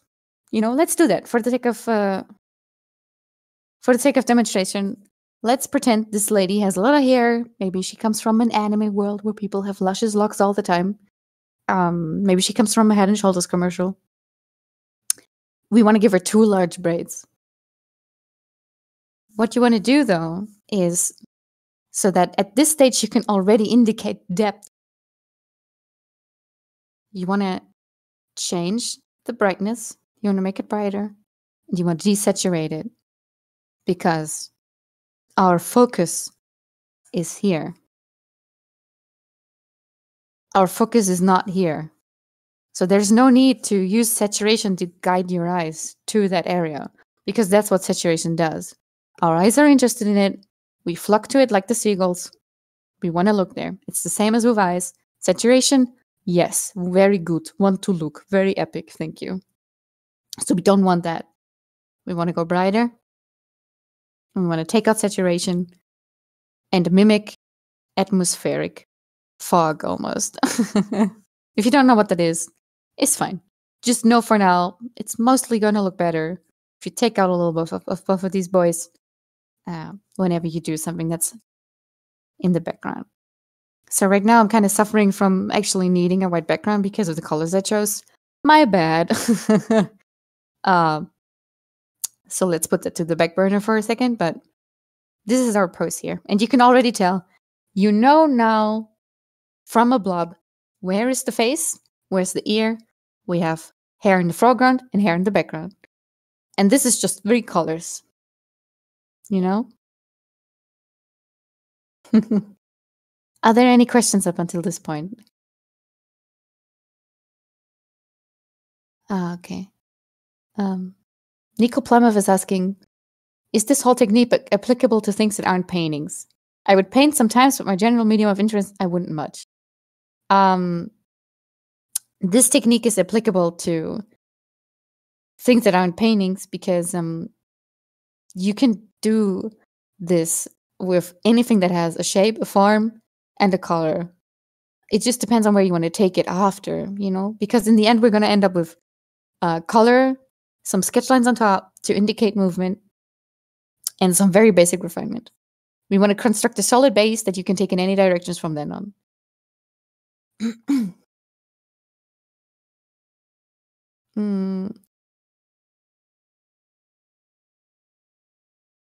You can also do this to work out silhouettes. Like, a very good reason to do this regularly is just to practice shape in general, because almost all things in art require a solid understanding of shapes. There's hardly any ways around this. You need it in animation, you need it in design, you need it in CG. So even if it's just for that reason, I really recommend working out some kind of technique that practices these principles.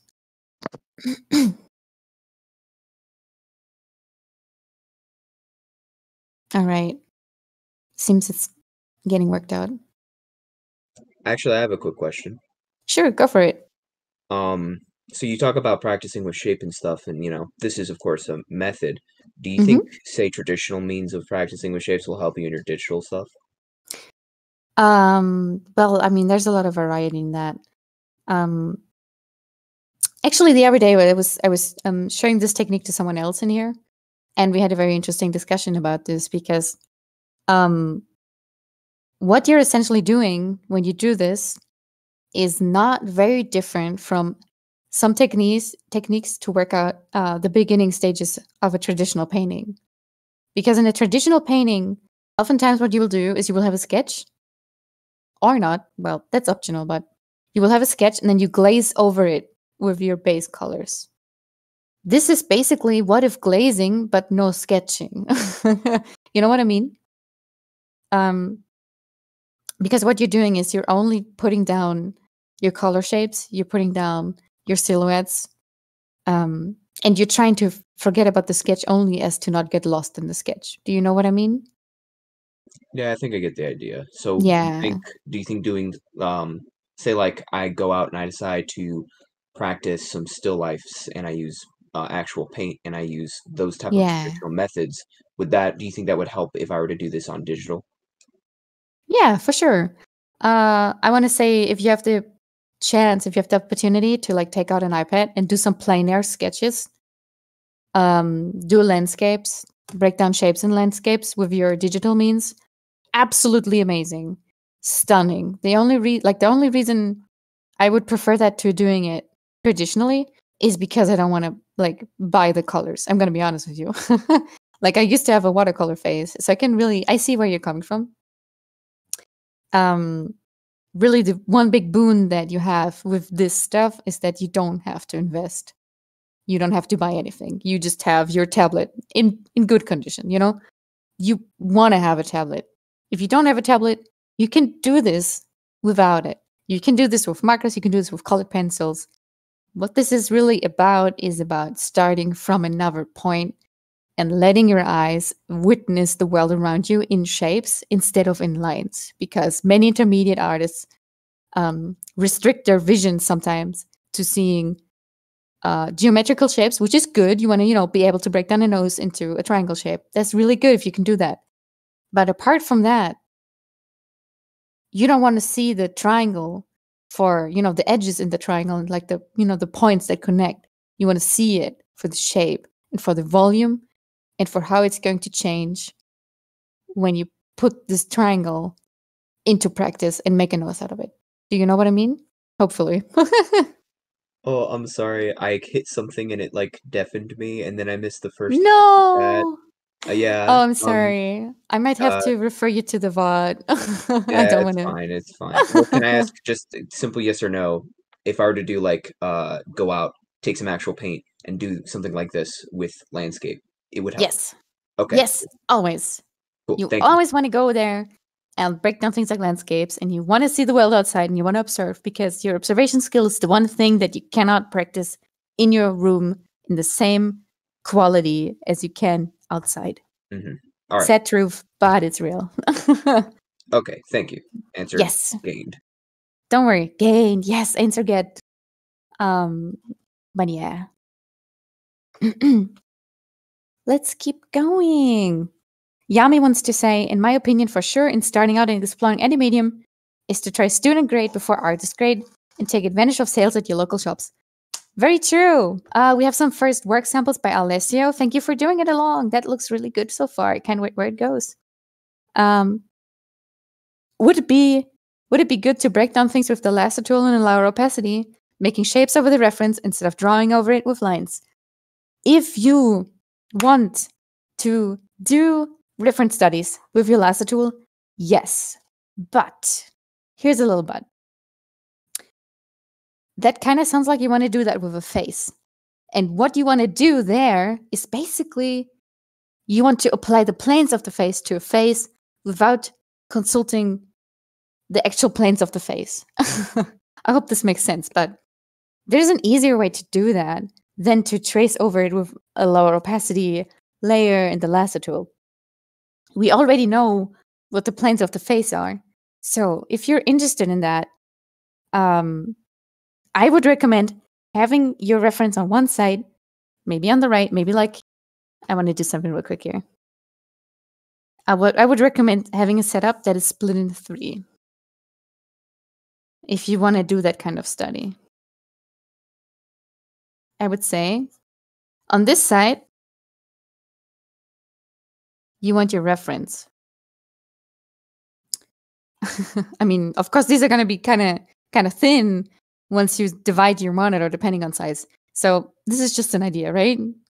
listen to this old woman's ramblings for a second here, but you want to have your ref on one side, and then on this side, you want to have the actual artistic, fundamental, academic stuff, the boring theory that is very, very valuable, planes of the face. And in the middle, this is where you're going to combine it. You're going to be like, yeah, I'm going to put this here, and I'm going to put that here too, and it's going to be beautiful. And that is where you can use your lasso. That's where you can go cowboy, or cowgirl, or cowperson. Because the combination of these two is going to be uniquely yours. And that's the fun of it.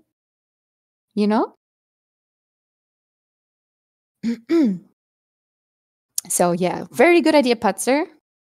Maybe this is the way to apply it. Doing it over the other, I think you could do that, but this way, I feel like there's more potential to it. Wouldn't drawing this way make it harder for you to see the 3D form? So, yes and no. It's about what you want to achieve. And in my opinion, if you got to the point where you have a reference and you make a new folder and you make a new layer, and the layer on top of the reference is 50% opacity, and you're putting in little boxes and shapes with the lasso tool to trace where the light is and where the darkness is. Do you really see the 3D form? Or are you just trying to apply a technique to a photo reference? Are you seeing it as the 3D form, or are you replicating a 3D form onto a 2D picture? And which of these is more valuable? Because in my opinion, understanding comes from constructing it from the ground up. But I invite you to explore this on your own, because I cannot tell you what works for you. I can tell you what I think might work for you. But if in the end, doing it on top of your reference turns out to be a huge boost for your like 3D volume understanding of the face, I'm not going to stop you because I want you to succeed, I want you to find a way to practice that skill and build on it. I just personally would think that seems kind of bad, but what do I know? I am only Jano. So, but yeah. Planes of the face, always great to study that. So whichever way works for you, just do it. Let's return to Our Lady and continue. So, we have made a blob. We have filled the foreground with foreground hair. We have filled the background with background hair.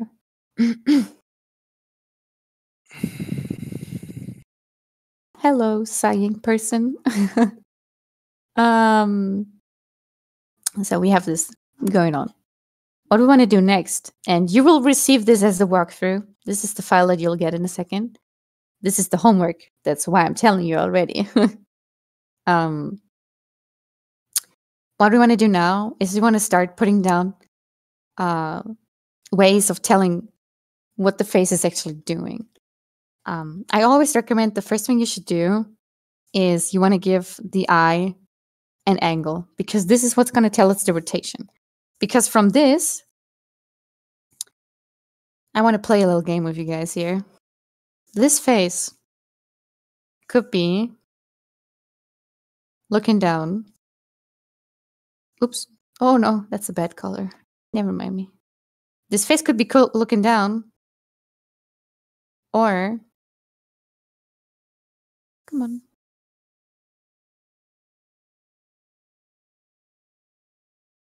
Or it could be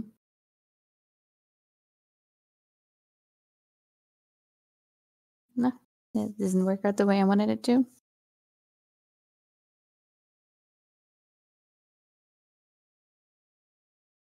Could be turned towards you. Maybe even more. With this particular pose, I'm not seeing many options, but with some of these, This one, you can pretty much have it be angled either way. If you only have the ear, you can have it look up, you can have it look down, you can have it look straight on. Yeah, this maybe wasn't the best example to show that particular effect, but anyway, ear, very important. You will find that sometimes artists have a very beautiful face and a very beautiful ear, but because of the combination of the two, something seems off about it. And that's because the rotation of the ear is a very, very peculiar thing that it's very valuable. Always making sure that it's on the same perspective as your face, because the head is round. And it does not like not being round, and it's always going to be noticed. Wouldn't drawing this way make it harder for you to see through? Oh no, wait. I'm reading old messages. Never mind. Homework. Jano playing it safe, regarding it teaching, only talking about first-hand information, talking about what she knows. Well, yeah, Coder, because there's a lot of information out there. So I'd like it to be things that I can actually vouch for. But yeah. This doesn't really have to be proper homework though. Just warm it up. Just warm up with it every day, says Autumn. Very true. I cannot wait to see what you guys do with this. So let's hurry and finish the demo. So I think I'm going to go with the looking down variant just because it's more visually interesting to me right now. We can have the face mimic this curve. Do you see what I mean? So that's why I would like to pursue this one. Let's carve out the nose a little more just to get a sense of what's going on. This doesn't have to be much. You don't have to do this at all. Oh, someone's echoing. Can we do something about that? Test. Oh, well. I'm just going to try speaking a little quieter. Nope, still happening. Can we do something about this? Yeah, it's retro. Hey, Retro Cemetery, can you do something about... Thank you for muting. I invite you to check out your settings later. Thank you. So, okay, let's go back to this. So we've carved out the nose a little bit just to make it more clear. What we want to do next is we want to put the nostrils. This is another very valuable and very dangerous tool because the nostrils have a very peculiar rotation towards the nose and towards where they attach to the cheek. Attached to the cheek perhaps isn't the most precise way of putting it, but I'm pretty sure you guys know what I mean with this. So with the looking down pose, you don't really have this kind of shape. Oh, he kind of looked like Valuigi there for a second, like, hello. Oh, hello, Valuigi. Never mind me. But you don't really get too much of this section because when you look down, the nostril starts to disappear underneath the wing of your nose. I like that the whole chat is starting to say, wow, thank you guys. Either way. So we don't really have this going on. Instead, you want to play it safe. You want to keep it simple. Maybe just a little curvature, suspension of disbelief or whatever. It's all right to play the aesthetics over anatomy at this point because we're trying to warm up. We don't want to warm up exclusively our anatomy. We want to warm up our shape of function, our sense of function, our sense of shape, our sense of harmony as well. So this is perfectly all right.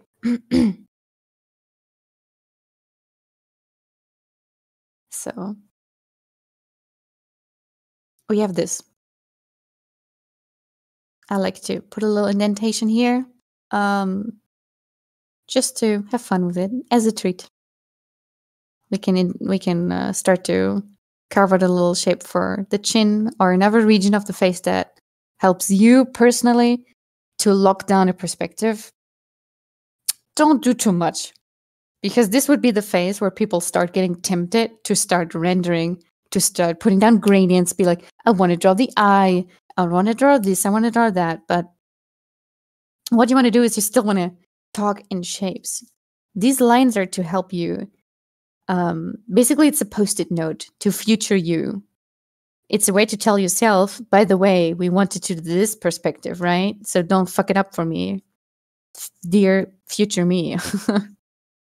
What you can do as well is to just go in, right-click the color that you're working with, that you want to expand. Because right-click in click,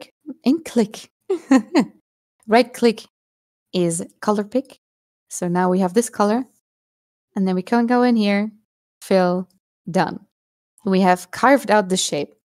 We have made it more concrete. So Valuigi, as you can tell, we are now here. We are indicating facial features, and we're almost done. This is where we want to go. And we're almost there, because what we are doing is we're building a foundation. And the stronger your foundation is, the better the result. This is always the case. No matter how much of a render you want to do, the foundation is the part where you need to be working with your brain, not just with your hand. Alessia, that looks really good. Please, continue sharing. I really like this. So what we want to do now is we want to put our values. This is all, like, if you take your color picker, do you see it?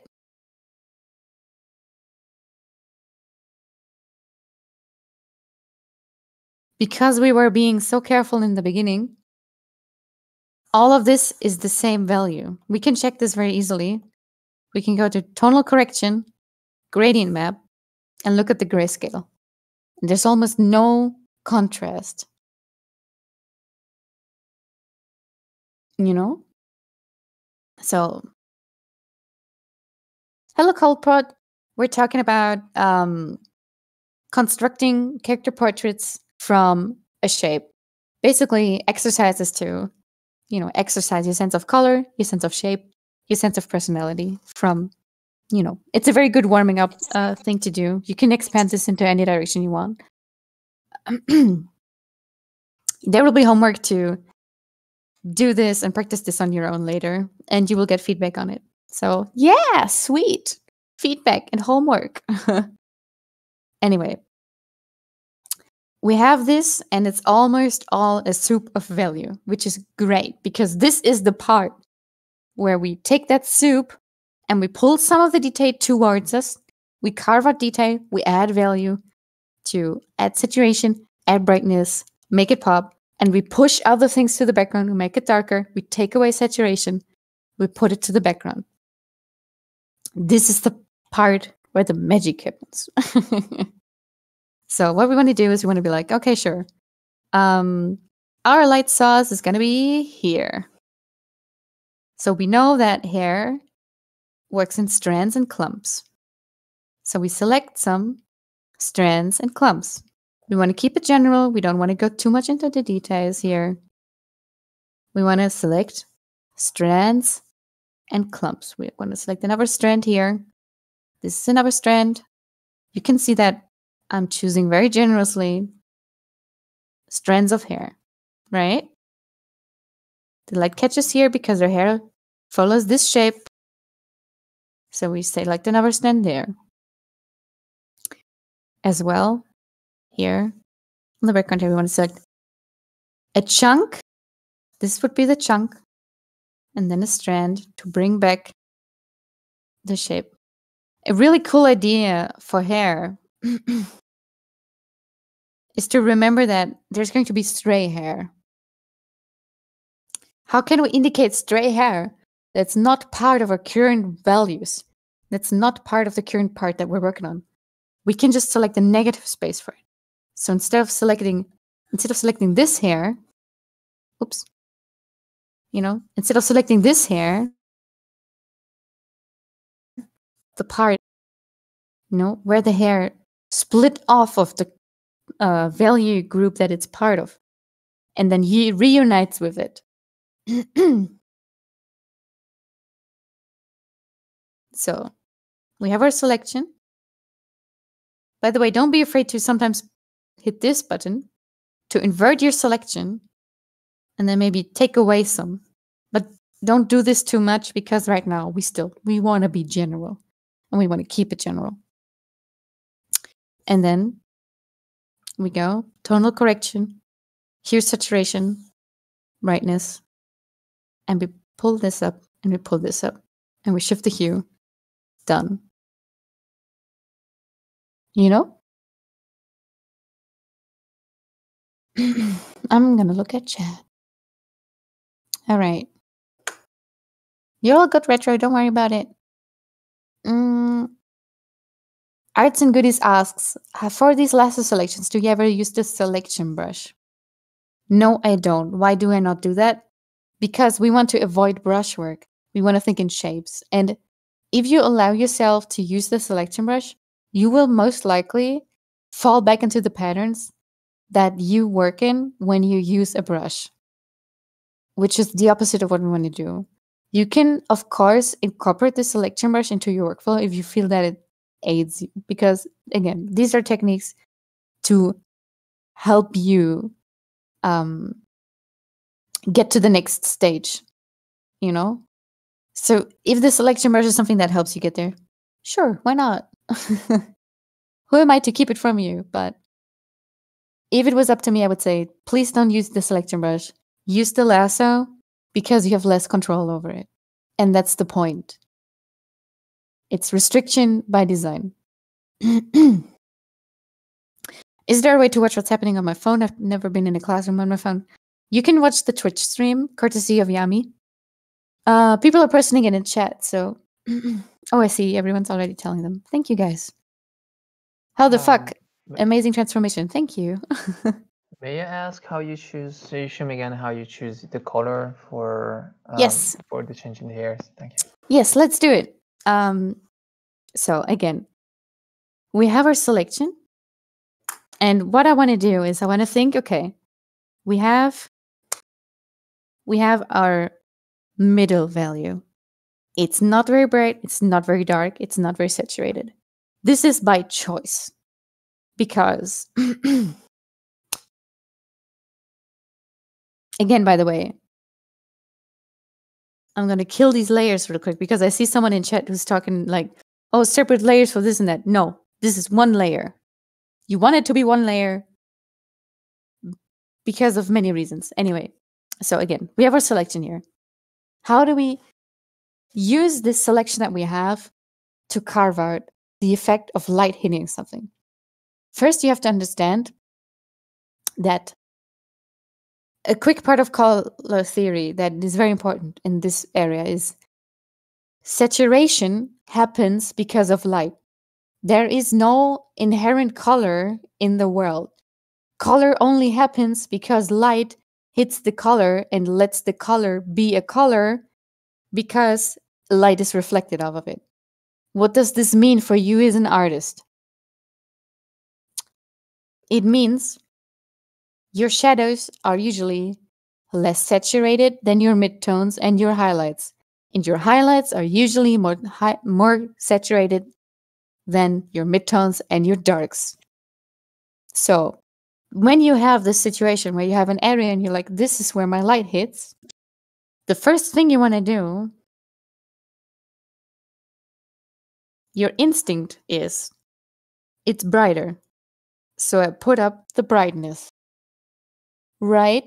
But it's also the area where the light hits, and light hitting something means that light is reflected off something, which means saturation exists. So you want to, at the same time, move up your saturation. Oblivion is asking in chat, can I use PlayStation? My bad. Photoshop to do this. Yes, you can use any software to do this. You can use fucking paint.net to do this. You can use GIMP. Anything. Krita, whatever. This is universal. So, again, Saturation and brightness always come in pairs. This is a rule that you can break once you know how to break the rules. For now, I recommend personally move them together because they belong together. Let them dance. But you will notice that this is still different from the color I had in a second, because apart from just shifting brightness and saturation, color theory tells us that every light source usually has an innate color. What does this mean for you as an artist? It means that you have to do the tiniest bit of design, even when you do ahead. Because where are we? Are we outside? If yes, make it a bit more yellow. Are we in the night? Maybe have it blue then, but night means less light, means less saturation. You know? This is the part where you decide on the mood. You know? This is the part where you decide what is the surroundings of our character without showing us directly. So, what you want to do is you always want to be hue shifting, because having a light source that tells us nothing makes for an uninteresting drawing, even if it's just a 5-minute head. So again, we want to be shifting saturation, brightness, make them more intense at the same time because they move together. They're a pair. They belong together. And then you want to shift the hue to give an interesting color dynamic to your surroundings. Hey, Sana, can you mute? Thank you. Color palette is really cool. Very good. Oh, yeah, Yami, that looks really sweet. Spudzer asks, how did you shift the hue? Very, very easy. Tonal correction, hue saturation, brightness. This shader is universal in every art software that you know. It's always the same. So you want to do put this up, shift this. Thank you, Yami. So thank you now very we have much for this explanation. Thank you very much. Don't worry about it. So now we have a lighting, a lighting setup. What else do we need to make this look coherent? Well, we have no secondary facial features. We have no clothing, but we also don't really have shadows. A very, very easy way to make your shadows look coherent is to learn about what is ambient occlusion. That's a big and scary word for a second there, but trust me, it's okay. You will have a good time once you know what ambient occlusion is, because ambient occlusion is basically a shadow map on, for example, a 3D object that tells you where does the light just never get to, Is there an area on this character or on this object where there's no need to have any light there ever? A good example is, imagine you're drawing a character. Imagine this is a dude who's wearing a white t-shirt. Is there a reason for you to put light into his sleeve? In a very, very generic lighting setup, usually the answer is no. So when I'm drawing a character like her, like this blonde lady here, when I look at her, I'm thinking like, she has a lot of hair. So there's not a lot of light that gets from here to there. There's not a lot of light that like gets here just because her hair kind of blocks this off already, So I can probably imagine that this area and like under her jaw, there's probably not a lot of light there. So what we can do as we enter the refining stage, which is going to be what's happening now, because we get to add things like the eyes, we get to add the lips, and we get to add character defining features that is basically just going to be like flexing your muscles for character design. more shapes, more colors. This is where you get to go wild because these are all steps that require you to do a lot of thinking, you know? And now's the fun part because you get to just fucking go crazy. Go stupid. But before we do that, let's put this last steps that require you to actually be thinking.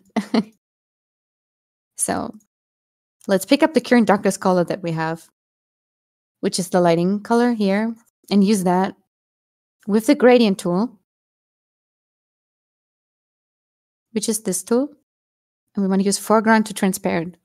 What this does is it's going to be a transition from the color that you have currently chosen and 100 alpha, which we now know is 100 opaque. It's not see-through, it's not transparent. And it's a perfect transition in a gradient from that to your color, but with 0 alpha, which we now know is completely transparent. There's no single opaque pixel left. And when we use this tool and you click the ground, you will get this line. This line is the length of your gradient.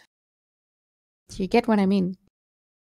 So if I let go now, on the left side, here, that's where it's going to start. So this is where it's going to be my color and not transparent at all. And where I let go, it's going to be where it's completely transparent, nothing left. And what this means is, you can tell, I get a gradient. Perhaps this is information you already knew, but gradient tool, Lasso, they are siblings. They get along very, very well. Let me tell you that. So we want to go to all the areas where we can safely assume there's not going to be a lot of light. We want to go here. By the way, I'm using black for demonstrational purposes, but here's some quick knowledge on color theory. Even though this isn't even real black, you don't really want these extreme contrasts here. This is a lot. You see that?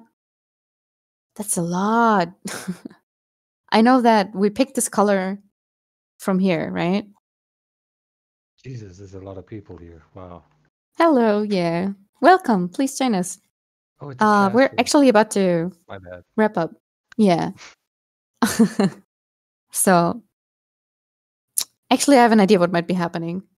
Yeah. Okay. See, this is what happened. I wasn't paying attention because I was talking to you guys, and we were using the wrong color slot.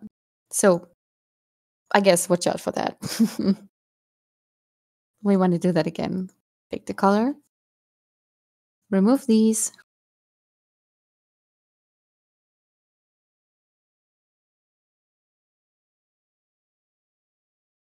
And once again, think about, where does the light not reach ever? This is called ambient occlusion. I'm going to show you guys some pictures in a second to further show what I mean.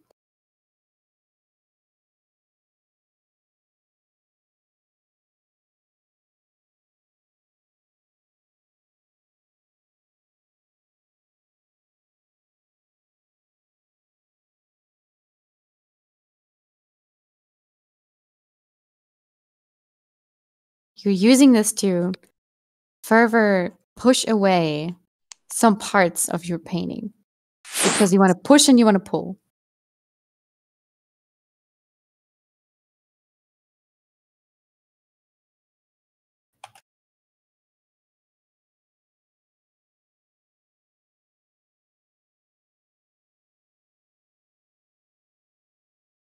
This is a very good example.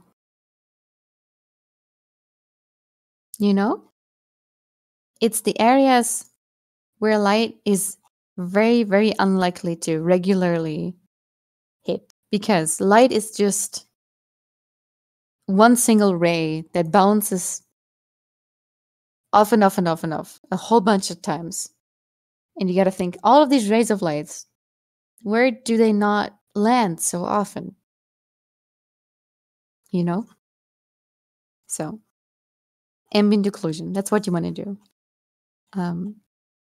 It can aid to have a very, very clean look if you allow yourself to sometimes not use the gradient tool, but instead directly move in. See, I can tell that because I have a bright line here. Bright lines and very dark lines usually look best when they're very, very close to another. That's how we define a very sharp edge. And we want edge control, and we want to be in control. You know, you don't want to place these randomly.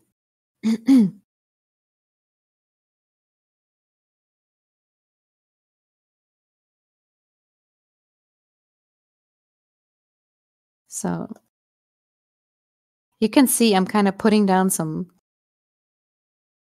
lines. And now that I'm starting to carve out my values, because that's what I'm doing, I'm starting to add darks. I'm starting to add small darks, precise darks, before I later go and move on and add the more extreme ones. And this is the part where I start to zoom out. Do you know why I do that?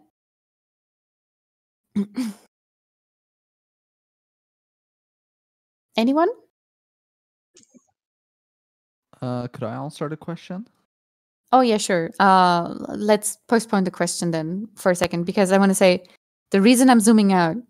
But about the reason, is it because you need to have a better vision of your job from far away? Hmm. Yeah, I think that's as close as we might get. So I want to start now. yeah. Star given. Star given. So what we want to do is we want to be reminded of our shapes, because now that we were starting to put small shapes, we need to be reminded of the large shapes, because all the small shapes we want to put, we want them to be only a way to bring accentuation to our large shapes, because they are what we are doing this for, you know? We need to be careful that we don't have this. Remember when in the beginning I was talking about value paintings and I was talking about the grays on the side? We don't want to get lost in the small shapes and then ruin all of our large shapes. That's what we want. And that's why you want to zoom out and be like, oh, right. Why am I doing this? I should be focusing on this, you know? Because this is already a large shape. And if I think that filling it goes too hard, I do a gradient to accentuate this shape that I can clearly see, because I have an S curve I can carve out here. And you always want to be carving out S curves, you guys. S curves, they do be tasty. But yeah, coder, I think it was. Oh no, you kind of already were answering the question, right? In terms of why you want to add darker values. And Okay. zoom out, sorry. Yeah, it's because this is the part where we can recognize our drawing, where we can recognize the shapes for what they are. There is a few things that are desirable, and there are a few things that are not desirable. The things that are desirable are, for example, an S curve. And we kind of gave ourselves a setup here where we can follow this S curve, you know? Another way, by the way, to reset your eyes a little is to flip, but the part, you know, there can be a point in your progress where you flip so much that it also gets, you know, subjectified, where we cannot flip to get a fresh eye, because we've already seen the flip version so many times as well that it's harder. It's getting hard to see your errors. My bad. It's getting hard to see your errors in the flip version as well. I mean, you get it. I'm not gonna say that word again. But yeah, so we zoomed out and we realized we can make an S curve happen. So we want to trace this shape, and we want to give it that pizzazz that it so desperately wants to have. Hell yeah. And now this shape.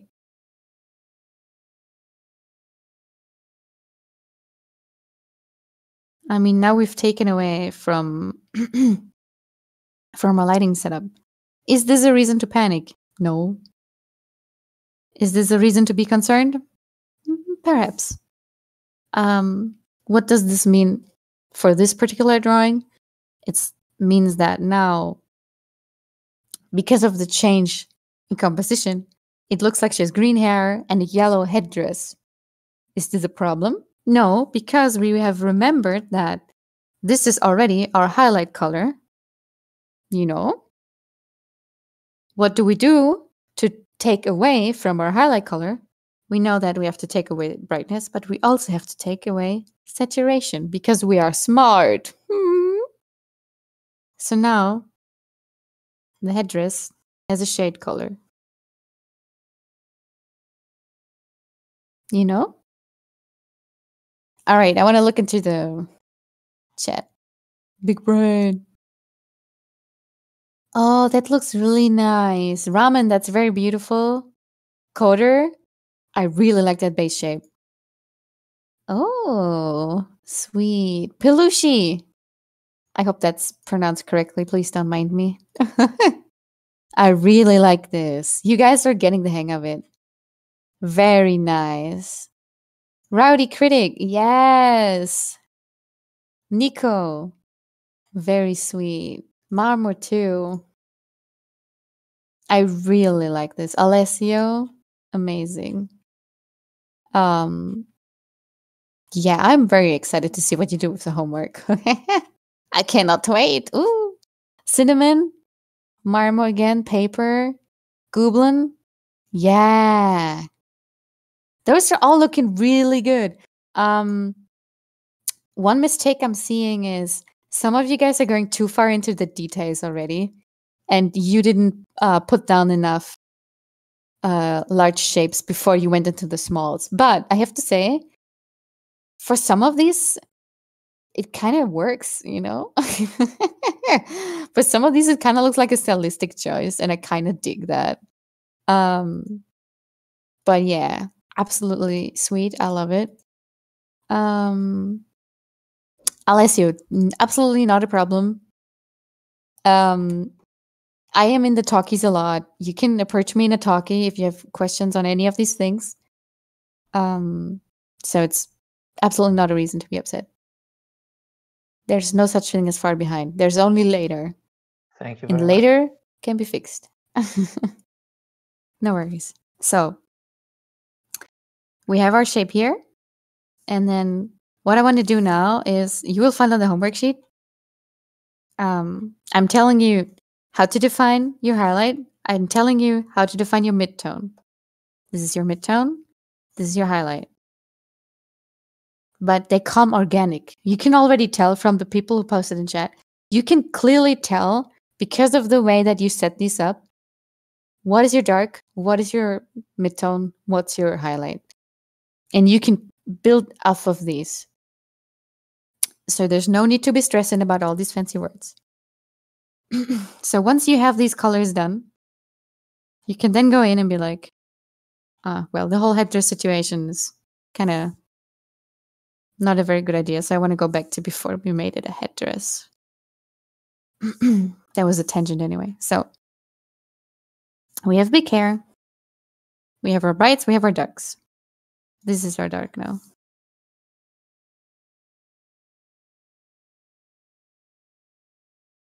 We want to introduce some darks. I'm going to do this liberally.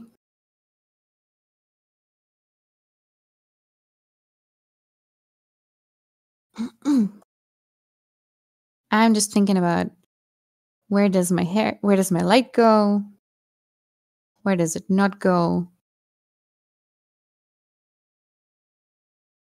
I'm not thinking too much about making sense. So I'm trying to make the braid work real quick. Just, putting in the lights, reinforcing the shape. I am not afraid to delete some of the lines I've already put down because, again, we want to be in control of this technique. We want to be the one making the decisions. We do not want to be afraid to delete something just because we think we cannot do it better, because we can do it better. You always can. And if you find that hair number 2, hair number 3 looks worse than hair number 1, just wait for hair number 10. It's going to be crazy. Yes, Oblivion. That's actually the one I'm going to post at the end. There's a secret homework, which comes along with that. So don't worry about it. You will get it at the end, which should be pretty soon. Don't worry about it.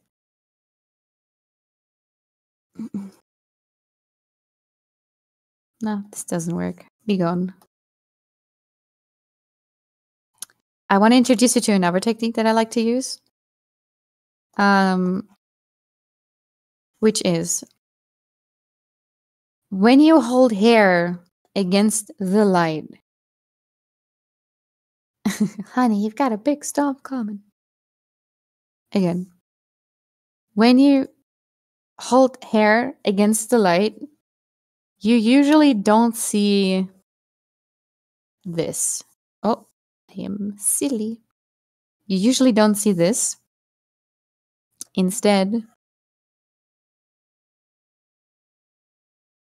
you will see this. And this has gaps. Do you see this? That is because not all sides of the hair catch light equally. When you have hair that is in a situation where one side of the hair is being lit, you will also have parts of the hair that are not lit. I know, crazy, but follow me here. What does this mean for you? It means that this looks like hair because of these empty spaces. Why is that? Because the hair is turning. Because the hair is doing this. And this is the part where it flips. And that's the part that does not catch light. So, what does this mean for you as a painter? For you as an artist? It means that, and again, we want to stay on one layer, as to not be afraid. When we select these kinds of strands and we put them down, we don't fill this up, you know? We'll leave it like this. Instead, you could even reinforce this effect.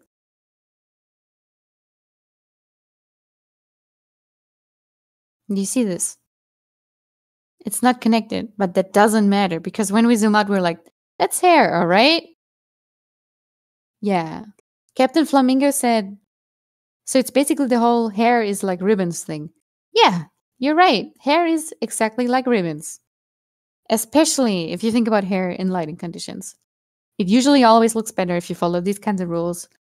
It grounds the hair. It makes it more atmospheric.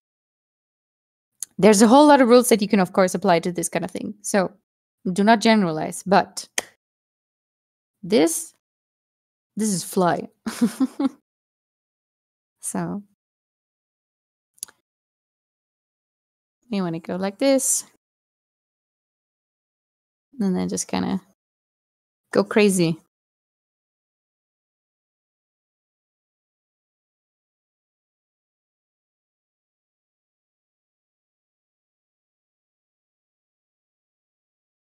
It looks much better. This whole effect, of course, it really lifts off of contrast. So the current situation, it's not really doing it for me. What we can do about that is we can take this hair with the weird color palette that we have right now and start the process that follows me for my entire workflow from start to finish. Tone curve. What is the tone curve? This is an interface. Here. This is an interface that basically has two roles in what it does. These are your values. You giveth and you taketh away. This is your darks. I mean, no, wait. This is your brights. This side, this is the brights. So if I remove all brights, it's all dark. This is your darks. If I make all darks if I like add to my darks, it becomes very bright. You see this? These are our extremes. So these are all of the midtones that we have. And this line represents the way that we can shift all this. What does this mean for you as an artist? It means that these here, do you see these black lines? That's where my values are. So if I want to change my values, I want to change the graph where my values are indicated in the graph. Do you get it? This is all the bright highlight that I have right now. All of this and all of that.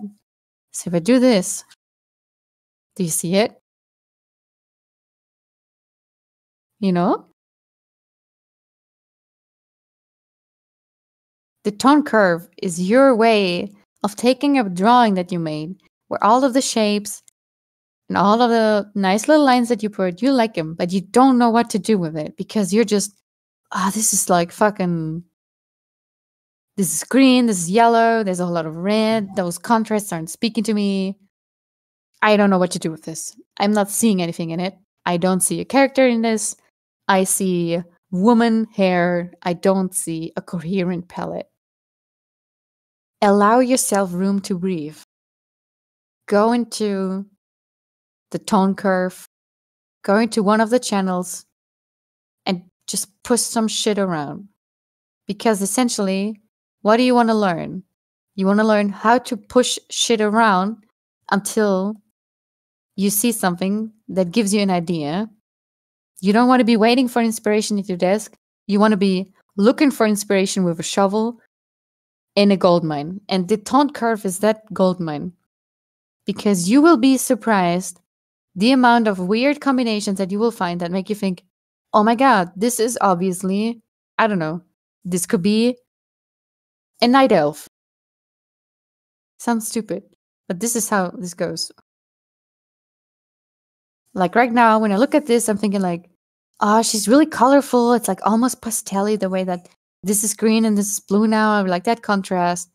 Oh my god, if I add like some pink, she could be like some bubblegum person. I could give her like a balloon, or she could have like candy accessoire, you know? And that's how Jano, why are you making everyone Twitter artists? The fuck is a Twitter artist? Get out of here, Stevie.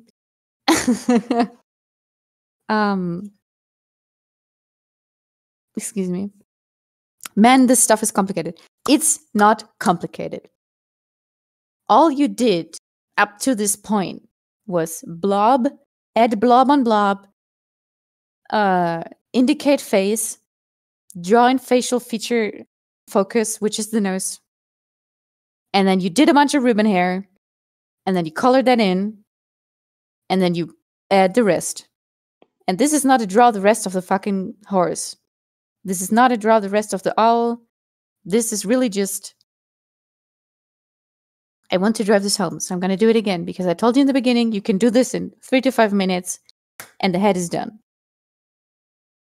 You have hair.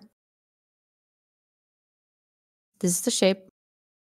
And then you have hair, let's say this. And we indicate the ear. And we lock the transparency. We put down our color. And we do this. We give ourselves the second hair thing. We hue shift. We make it brighter, but we lose some saturation. So we have this much already. And that took what, 10 seconds? You can do a million of these in a minute. Well, maybe not a million, but so we know now that we want to indicate the rotation of the head. So we do some flash colored little things to indicate this is where the top of the nose sits. We want to do the top, not the bottom, because the bottom is a shadow, and we have learned before shadows are less saturated. We want to work with saturated, middle ground colors. The tip of the nose is always exposed to sunlight. It's very flash. There's a lot of circulation going on, blood vessels, this and that. So we want to indicate the ear curvature and the tip, the top of the nose. So now we have all this already. We want to indicate some more facial features, so we pick a dark color. We make it small.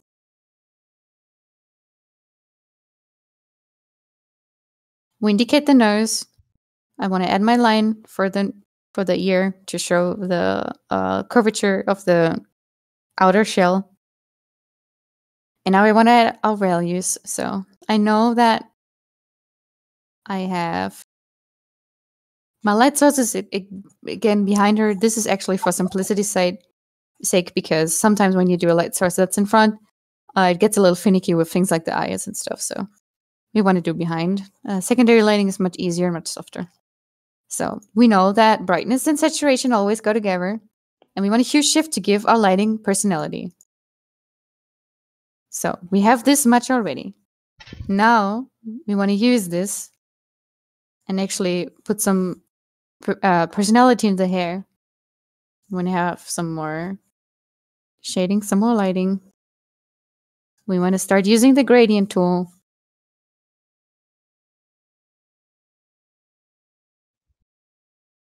to indicate flow of light.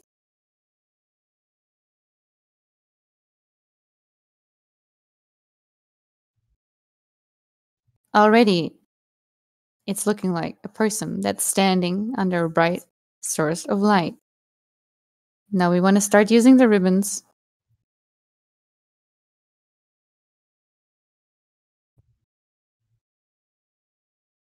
Maybe she's like an insect person, you know? She has like two little... Oops, I didn't mean to do that. She's like two little thingies. So we can then use that as an actual character design thing. So at this point, I told you we want to do some ambient occlusion. Areas where there's just no light. This time we have a collarbone showing. Maybe here as well. So we pick our darkest color. We desaturate it. I think I want it to be more blue because we have such a cold color scheme here. And I'm not looking at the chat right now because I want to do this demo to really show you guys that I'm not shit talking when I say that this is something that's meant to be quick. This is something that's meant to generate something very, very rapidly to give you several things that you can warm up at once. So we have basically all that matters, except for, you know, more contrast. So I want to do a duplication of this. And I want to add in the eyes. Maybe they're looking to the side. And then give just a rough indication of where I want the eyeballs to be. Don't be afraid to go a little harder than you need to be. Again, you want to learn how to be unafraid of ruining things that you've done so that you can draw over them again and again and eventually develop the confidence to make destructive moves without having them destructive because you can replicate them. Of course, this depends largely on workflow, but for the sake of this demo, I'm going to do my usual safety measures and just go ham, as the youth says. So now we have eyes.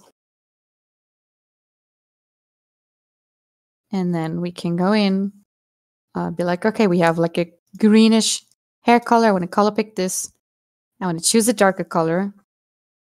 You shift it a little, just a little, and then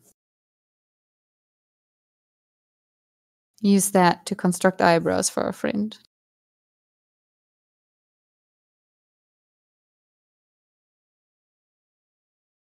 I like to use the gradient tool as a base, because now I can use concrete shapes with a brush, which again, we don't want to use the brush at all if possible. The brush is a crutch with this technique. Kind of harsh, but it's okay. In this case, I want to do it to show why I usually like to use a gradient for the eyebrows. Usually with this technique, you will find that either I don't do the eyebrows or the eyebrow lines are an afterthought. This one has no further eyebrow definition. You can see here that I'm using some lines on top, but I want to avoid it. So again, we have our character here. Put the eyebrows back to the back. Go ham.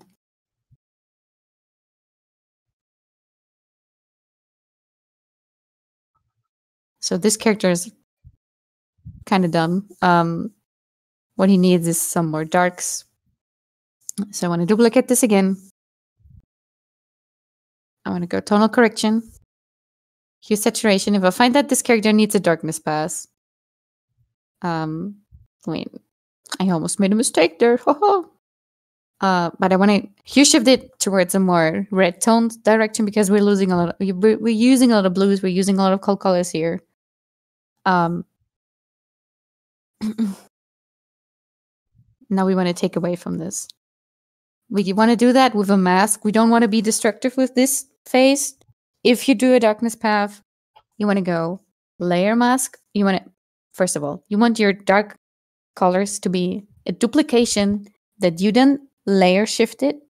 So you took hue saturation, you moved it on a separate layer, and then you want to go layer mask. Wait, that's wrong. You want to go layer mask, mask selection. Now you have a mask. I hope you paid attention when Ethan talked about masks, but I'm going to do this again with you guys. I'm going to give you... I'm going to take your little baby hand and...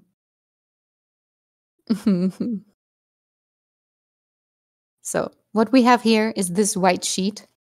This white sheet is your mask. So now when you draw, when you erase from your layer mask, that hides the layer, but you're not destroying the layer with the dark color. You are taking away the ability of the dark color to be seen. It's still there, but it's hidden by your mask. When you do a shadows pass to give more value difference and more contrast to one of these heads, you want to do a mask so you don't destroy your colors and you can do stupid shit. Because again, we want to be the one in control. We want to be the stupid shit bender.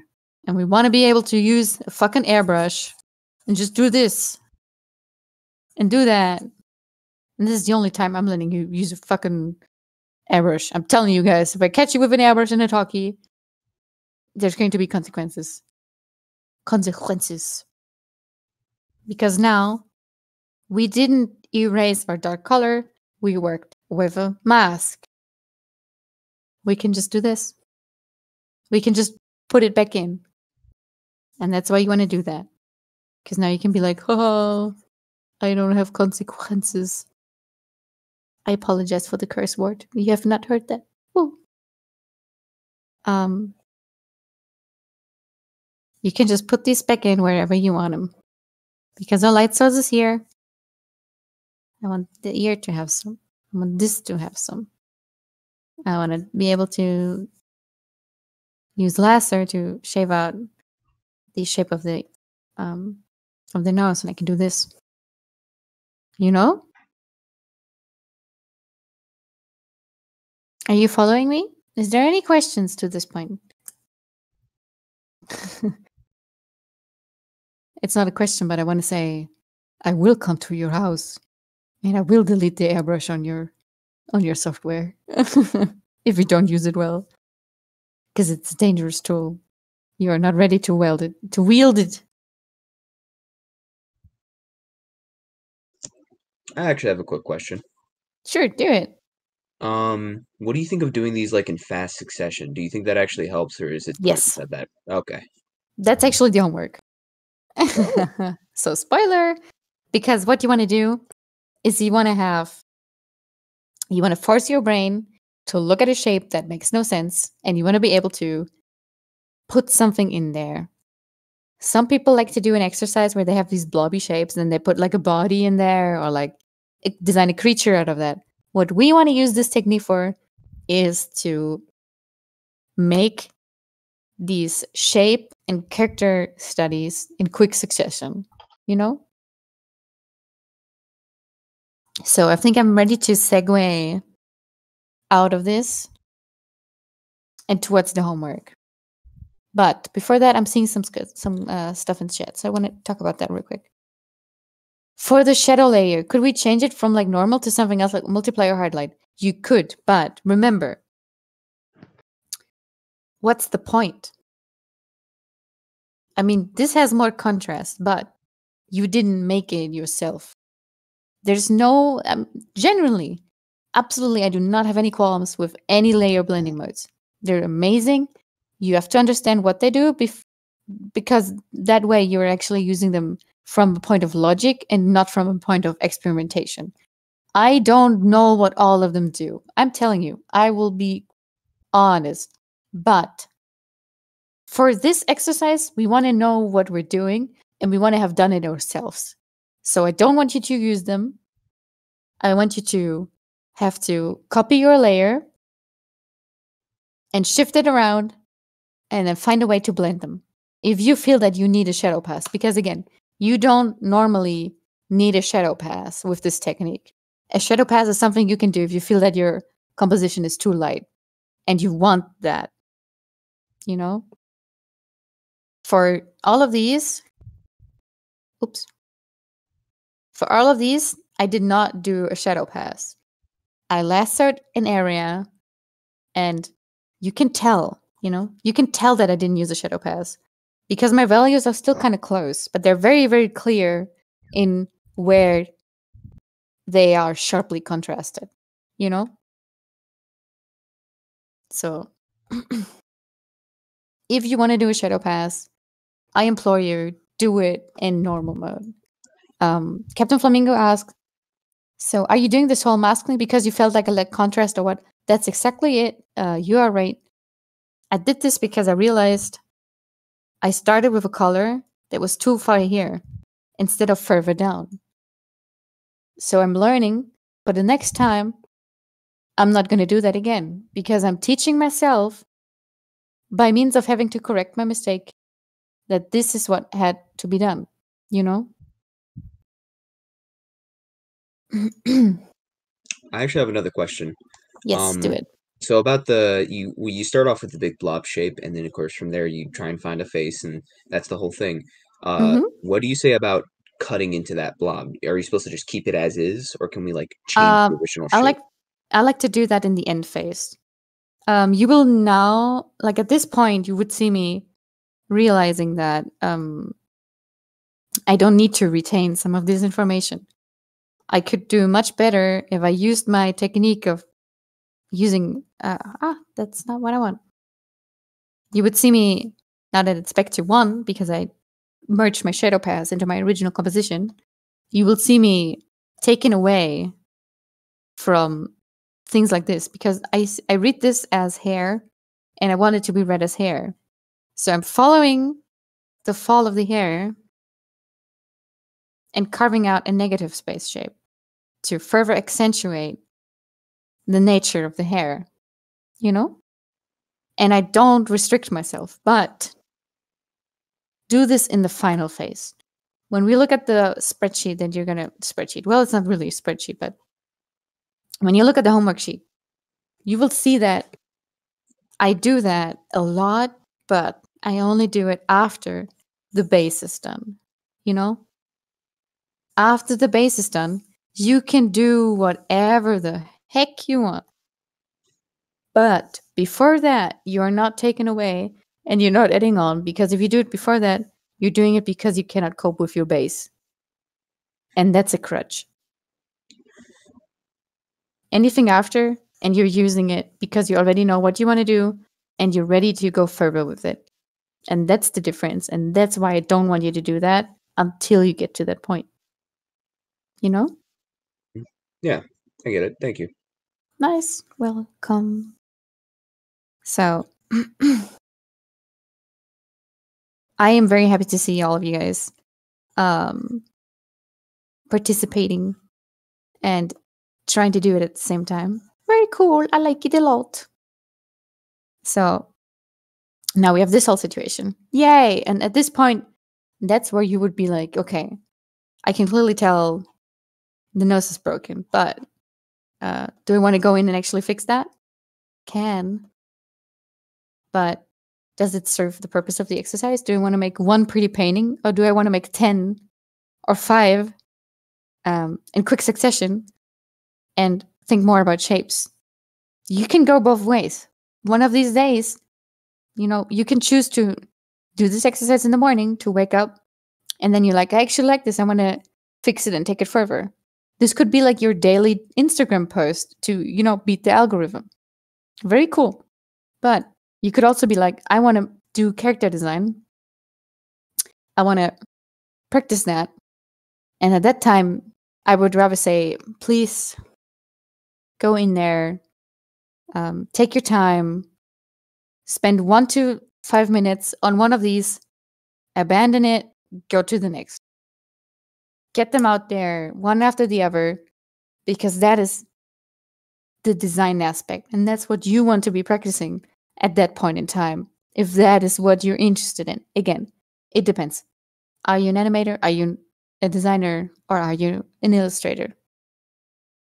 For an animator, those exercises can be very fun because there's some changes you can make to this workflow that will help you if you're trying to become a designer for animation. Because a designer for animation, if they see me doing the thing where I take out little cute shapes and stuff, they would kill me. Because that's not how animation works. Animation works based on shapes, and you don't cut away, you don't add anything. You decide on a shape and you stick with it. There's some YouTube videos that talk about this. I'm pretty sure the designers among us, the animation people among us, they probably know these better than I do. But again, think about your level of detail. Think about how much time you want to spend on these.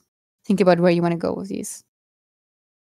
There's a lot of ways to customize this workflow to do work for you the way you need it. And that's the goal of this exercise. And I'm happy you guys were here with me. Let's start doing Q&A. Or what do you guys think? Oh, these are looking really cool. Hey. Oh, Oblivion, that's really cute. Alessio, that's really nice. I really like the contrasts in yours.